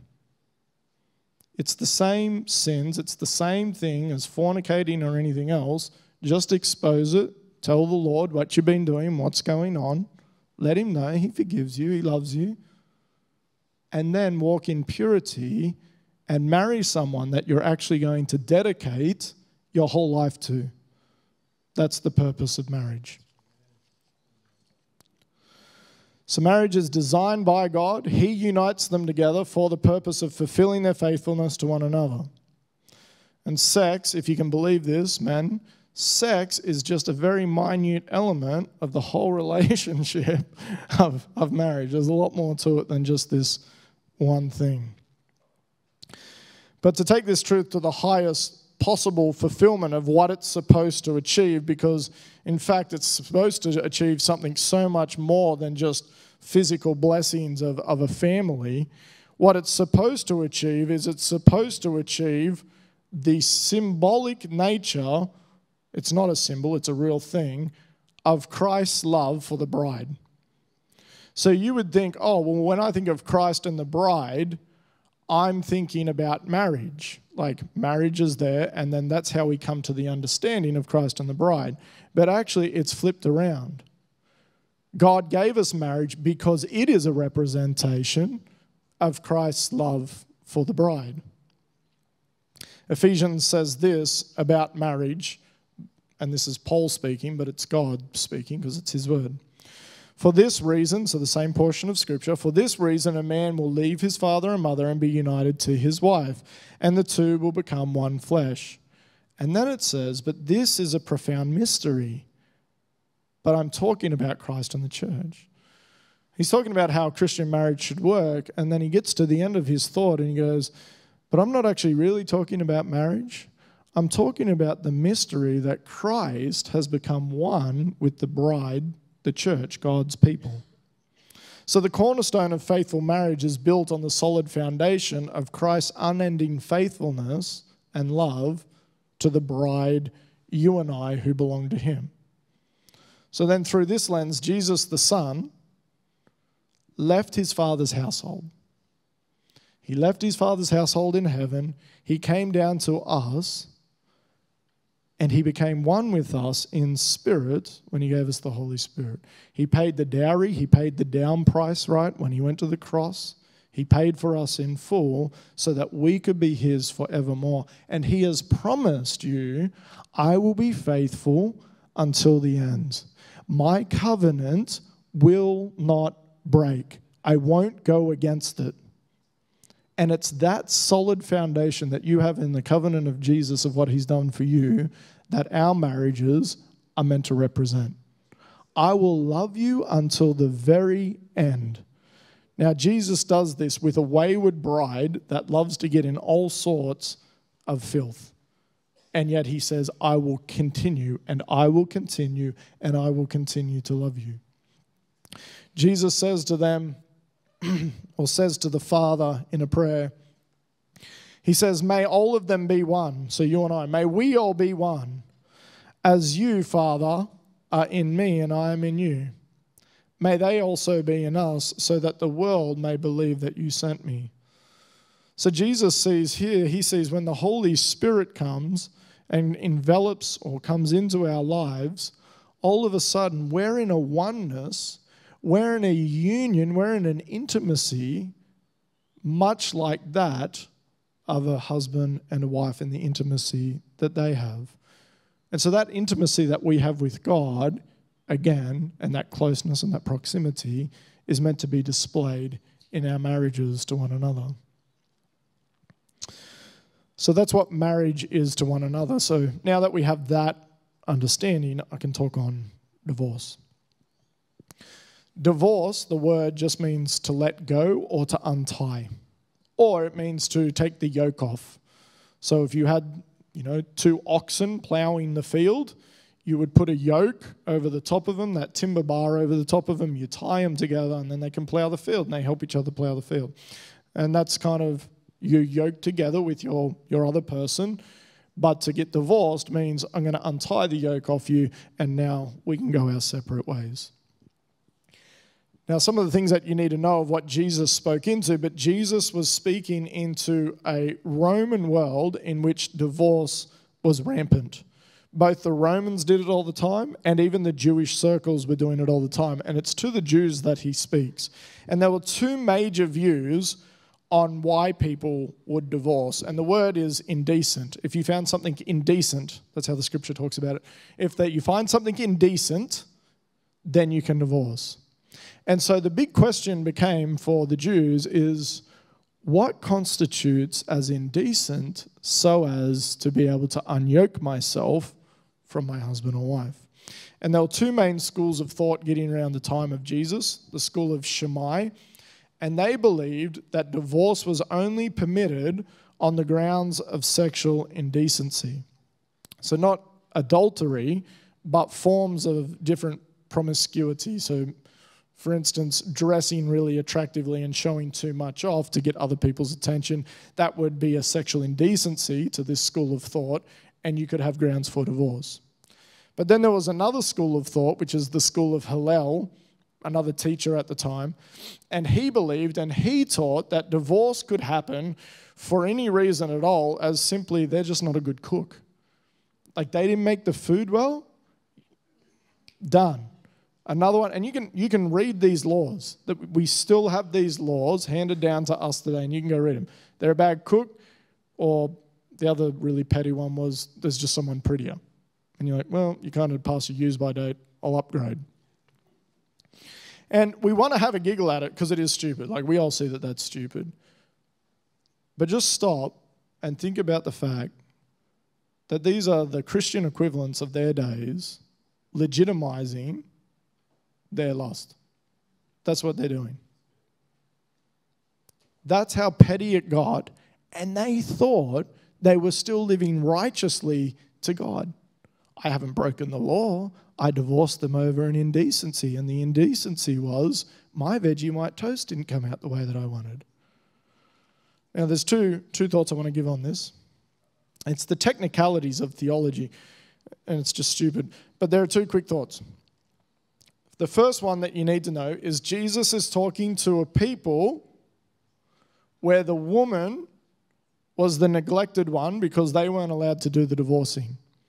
Divorcing was for men, and men were allowed to divorce their wives, and only under special circumstances could a woman divorce the man, because men were allowed in Roman culture, you're allowed to sleep around. That's fine. In the Jewish culture, it wasn't that way, but only the man could divorce. Actually, with the Jewish culture, you could sleep with the slave, or you could go and sleep with a Gentile or something like that, and that was fine. But it was predominantly the men who did the divorcing. And secondly, what you need to know about the culture is that the women were the ones that weren't getting the work. So when they were neglected, they had to find another man. It was the only way you're going to survive, or you're going to sell yourself on the streets, or you're going to become a beggar, or something like that. But you were dependent, the female was dependent upon the male. So when a man divorced the woman, it was really like just handing a certificate of the worst life ever. And it forced her to go and look for another man.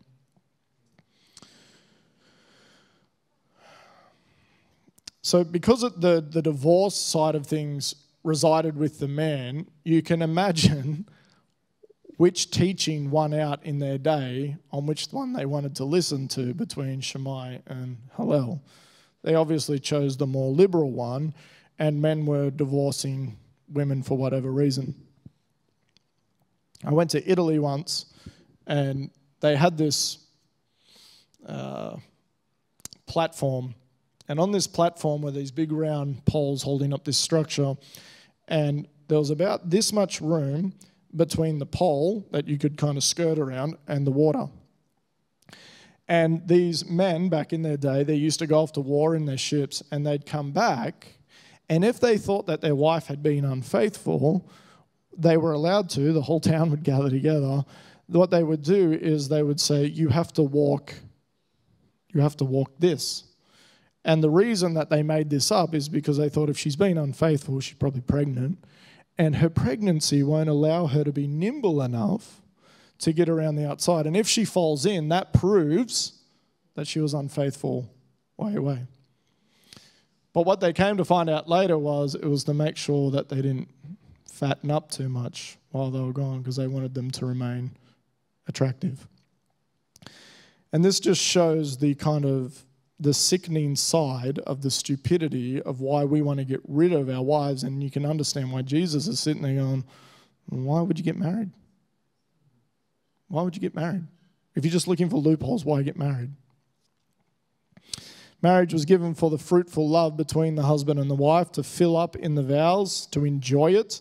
You know, Proverbs talks about it. It's just like, enjoy the relationship that you have in this union, because you're allowed to enjoy it as much as you want. You can have all the freedom that you want with you and your husband or wife. So why would you go the other way and try to think, how do I get away from this person as quick as possible? And that's because there's lust or adultery. So now what we're talking about divorce, and I just want you to hear me clearly on this. There is, to Jesus and in teachings of Scripture, there is legitimate divorce and there is illegitimate divorce. All divorce comes from sin, but not all divorce is sin. Illegitimate divorce is something like, honey, we've fallen out of love. That's not grounds. Or, honey, you burnt the toast. We don't have the zing there anymore since the kids left home. These aren't reasons that you're allowed to undo what God joined. They are illegitimate reasons. Now, if you've committed the sins of illegitimate divorce, again, hear me clearly, you're not hellbound. You did something wrong. You need to acknowledge it and ask the Lord for forgiveness in that area if you wronged your partner. or your previous partner. And so if you've done that, you need to bring that to God. What it also doesn't mean is it doesn't mean that you can't have a healthy, godly second marriage or third marriage or whatever. You can. God is a God of redeeming things. You can have the marriage. But what you can't do is you can't ignore if you've done the illegitimate thing of divorcing when you shouldn't have. But there is legitimate divorce that God speaks on, or that Jesus speaks on, and this is what he says if you keep reading the part. It says, if your partner has committed adultery, then you're permitted. Now, that's not using the word adultery in the broad sense of lust, else you all could probably divorce each other whenever you wanted. It's using adultery in the sense that your partner has gone out and sought to get their sexual fulfillment outside wedlock. Then, under that circumstance, is it a legitimate reason to divorce?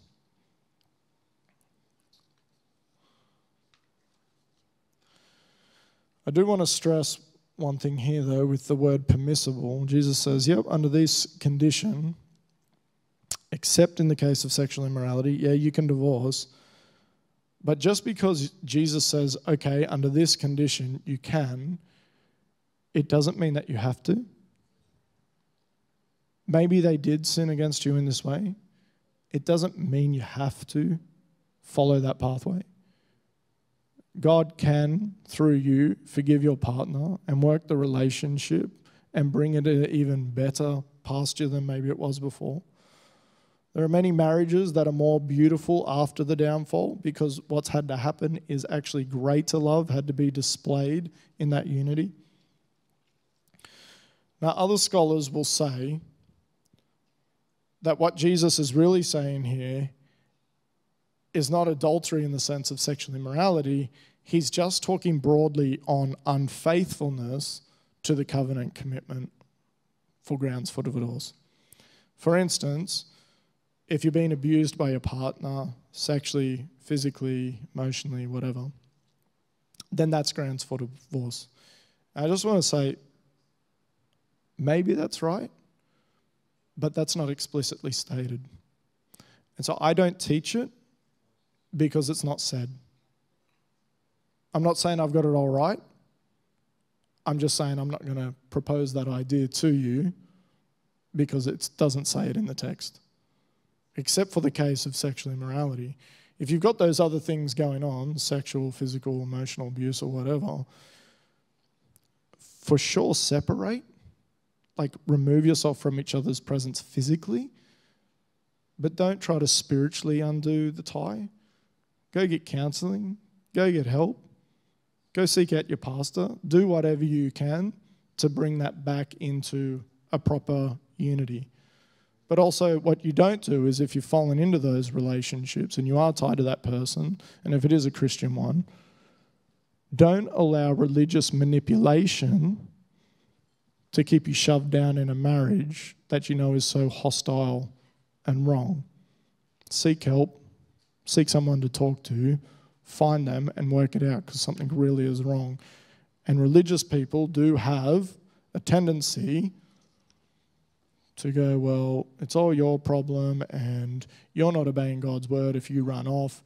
And then you feel guilty, right? Because you're like, well, I don't want to let God down. Who wants to let God down? No one wants to let God down. I don't want to let God down.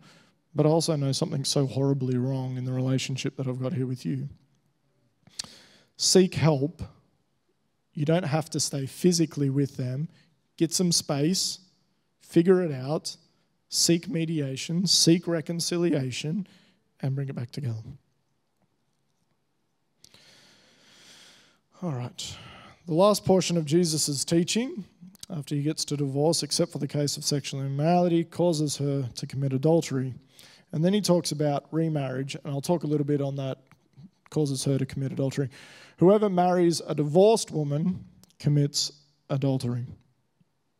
So this is the last part. So it's talking about now remarriage.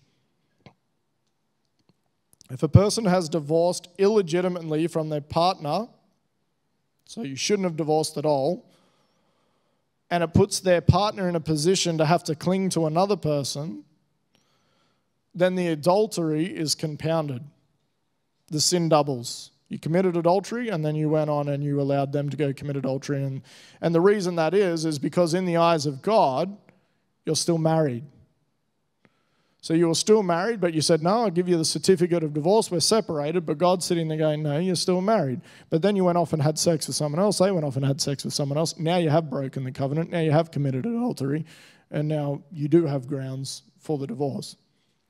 But the reason it's adultery, even if you separate, but it was illegitimate, is because God still sees it as adultery because he's the one that knitted you together. Now, for those who have been divorced and are living in remarriages, I've already spoken about it, but if you did the wrong thing, you sinned. Just take it to the Lord. And fulfill your vows now to the one that you're with. I get people say, well, I'm in a new marriage now, and should I go back to the old marriage? Should I divorce that person and go back, blah, blah, blah, blah, blah, blah. You're making big messes all over the place. Fulfill the vows to the person that you're with. Ask the Lord to forgive you for what's happened in the past. Fulfill the vow with the person that you're with now. But I say to those who are still in their first marriages, you shouldn't have a heart of divorce because it's just as ugly. What I mean is God wants you to fill up in love the marriage and the vows that you have. And what happens with Christians, again, sometimes is they become legalistic in their vows and in their marriage, and they might as well be divorced. Because honestly, you're showing as much love as if you just ran off and went somewhere else. For instance, you might sit there and go, well, I know divorce is wrong. I know God doesn't want me to do it, so I'd never in a million years would I divorce, but you treat each other like garbage. That's a heart of divorce. You hate each other. I won't get divorced, but I'm going to be thinking about if you weren't here, how much better it would be. And what you're doing is you're doing the loophole thing of the Pharisees. Well, if I don't divorce, I'm not technically doing anything wrong. But you need to stop it. Because God did not give you the marriage to your partner to see how much you could not fulfill your vows. He gave your partner to you so that you can fill up to the maximum all of it. And that's why I think Jesus was so shocked, because he's like, I gave you marriage to enjoy. To have it all with your partner. Whatever you so desire, you can just love all of it. So why are you trying to do the very opposite thing that I gave to you? So don't have a heart of divorce. I'll finish my time here now, and I'm just going to outro with this morning's talk as well. But Christ has come to show us the righteous way in which to walk. And he knew that even at this time and at this moment with these disciples that he had, that a lot of their lives, if not all of their lives, were broken in some way. They're all completely shattered. None of them were following this perfectly, but he's calling them to follow it. He's calling them to this way of righteousness. They've turned from their old lives. They're seeking forgiveness. And yes, they can see more sins in their lives because of what Jesus just taught. But he says, look, you know that you're forgiven in me. You can come back to me in forgiveness. But now walk this righteous path with me.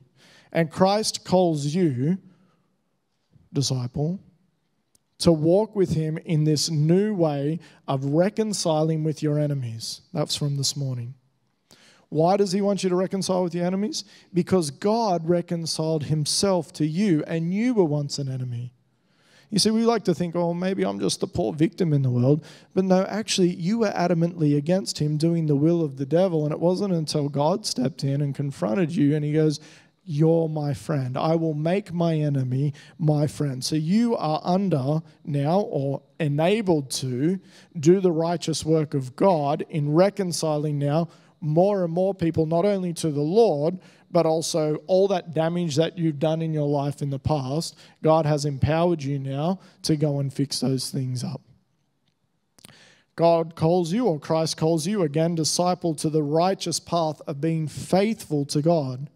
In all of Christ's affairs, whether he's in public ministry and he's doing all that stuff, whether he's with the prostitute that everyone's just about to stone on the ground, or whether he's having his alone time out on the mountaintop, or whether he's out in the desert getting tempted by Satan, what you will always find him doing is being faithful to God, from the very public side to the very private life. And because Christ lives in you, the same Christ that never failed at a temptation, you too, in both your public life, to your very private life, to going out to the pub with your friends who are getting smashed, to being in a situation where maybe someone is wanting to do something with you, you are able to stay firm.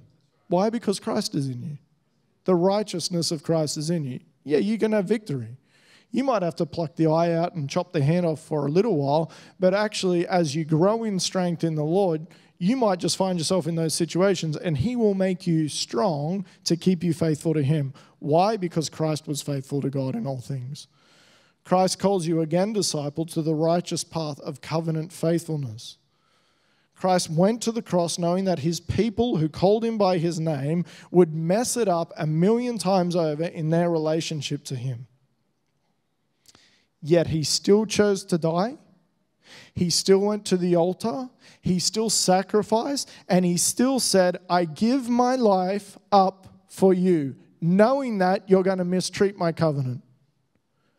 But my steadfast love, but my faithfulness to you, it will remain. And so in your marriages, in Christ in you, let your faithfulness and your love to your husband and wife remain until death do you part. It's Christ at work in you. He didn't set up these laws for you to fail. He set up these commands for you to walk in the righteous fulfillment of everything that he calls you to. And as you order your life around what Christ is teaching here, you will shine. People will glory in God on account of you. I recently heard something. I wasn't going to share this, but I'm just going to share it now. And it was so gross to me that I couldn't continue on. It's not that gross, but it was gross enough to make me leave the room. Where I went to a seminar and they were talking about the gospel. And this person says, look, they were talking the story of talking to someone else. And the person was a teacher of the word. And they said, look, I had someone come to me and they said, who's good enough for heaven? Oh, no, sorry, I said that to them. And this person looks at me and says, well, I guess no one's good enough for heaven because all have sinned and blah, blah, blah. And the person said to us, they went, you know what? And I looked at them and I said, now they're ready to hear the gospel. So I gave them the gospel. You're 100% right. No one is worthy of eternal life. That's why Jesus came, to forgive you of your sins. And through his perfection, you can be made perfect. And now you can go to heaven. That's what they said. Now, it's a beautiful, beautiful part of the message. And then the person rebutted and said, yeah, but, and without letting them finish the sentence, this person looked at the person and said, no buts. That's the gospel. Nothing more is needed. And then they went on and they said, you see, obedience doesn't do anything. It's a good idea, but you don't have to do it. Is that true?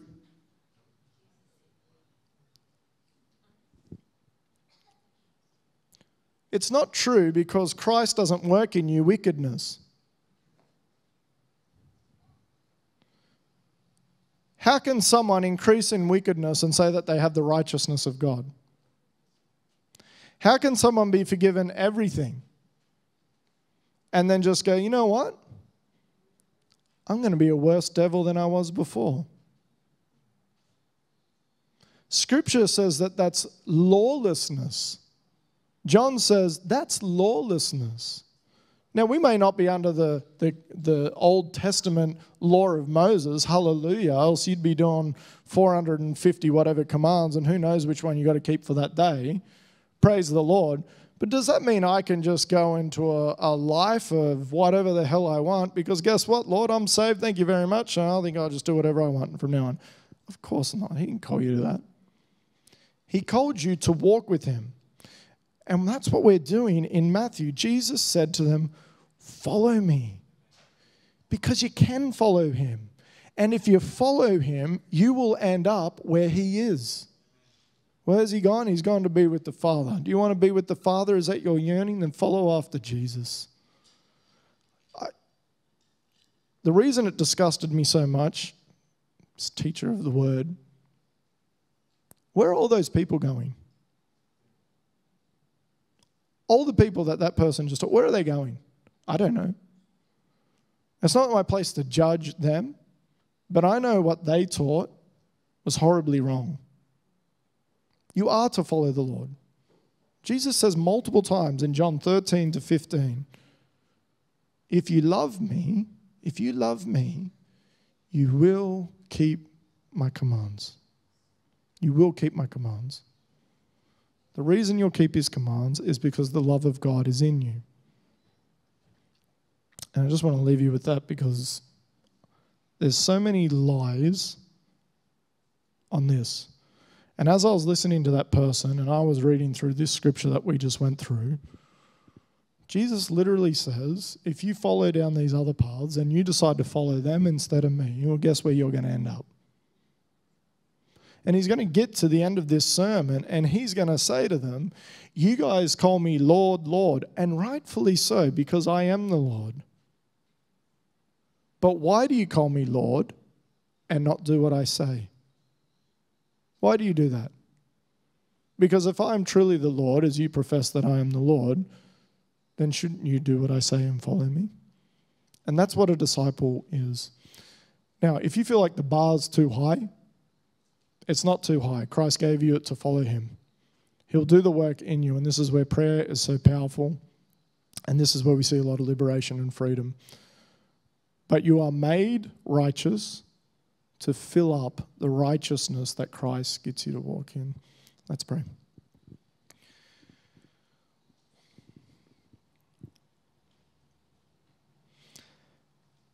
Heavenly Father, we all confess that we cannot do anything apart from you. That there is no good work in us, that can make us right with you, but there's no good work in us that we can generate in which you're pleased unless it comes from your hand. From beginning to end, we're in your hands. I pray for the people that have shown up tonight. Father, I pray for those that are sat online on YouTube. I pray for anyone that hears this message. That Holy Spirit, you would mold them into Christ. That you would strengthen them in their pursuit of you. Father, not working under that burden of a human strain, but working from the freedom and liberation that you have brought, that they are blood dipped and blood bought, that they are clean, that they work out of the overflow of the gospel, that they obey out of the overflow of the gospel, that you set us free, that you removed chains that kept us back from you and apart from the goodness that you would have us walk in. And now with full confidence and assurance and by faith, they can accomplish what you say to do because you're at work in them. So Holy Spirit, we rely on you. Christ living in us through the Holy Spirit, we ask, have your way and your will in us. Break anything that still binds us. Take away any foothold that Satan might still have yoked us with. And keep us walking in the freedom and the righteousness that you call us. In the wonderful name of Jesus Christ, I pray. Amen. No song. What do we do now? If you want to pray, that's one of my favourite parts to preaching. I would love to pray with you. If you want to just talk with each other, you can talk with each other. You want to eat pizza, you can do as you feel led by the Lord. But if you know there's just things that you need dealt with and you want to bring that out, I'm here. But you can talk to one another as well. God bless you. So encouraged by you all showing up, and yeah, it's been wonderful. Thank you.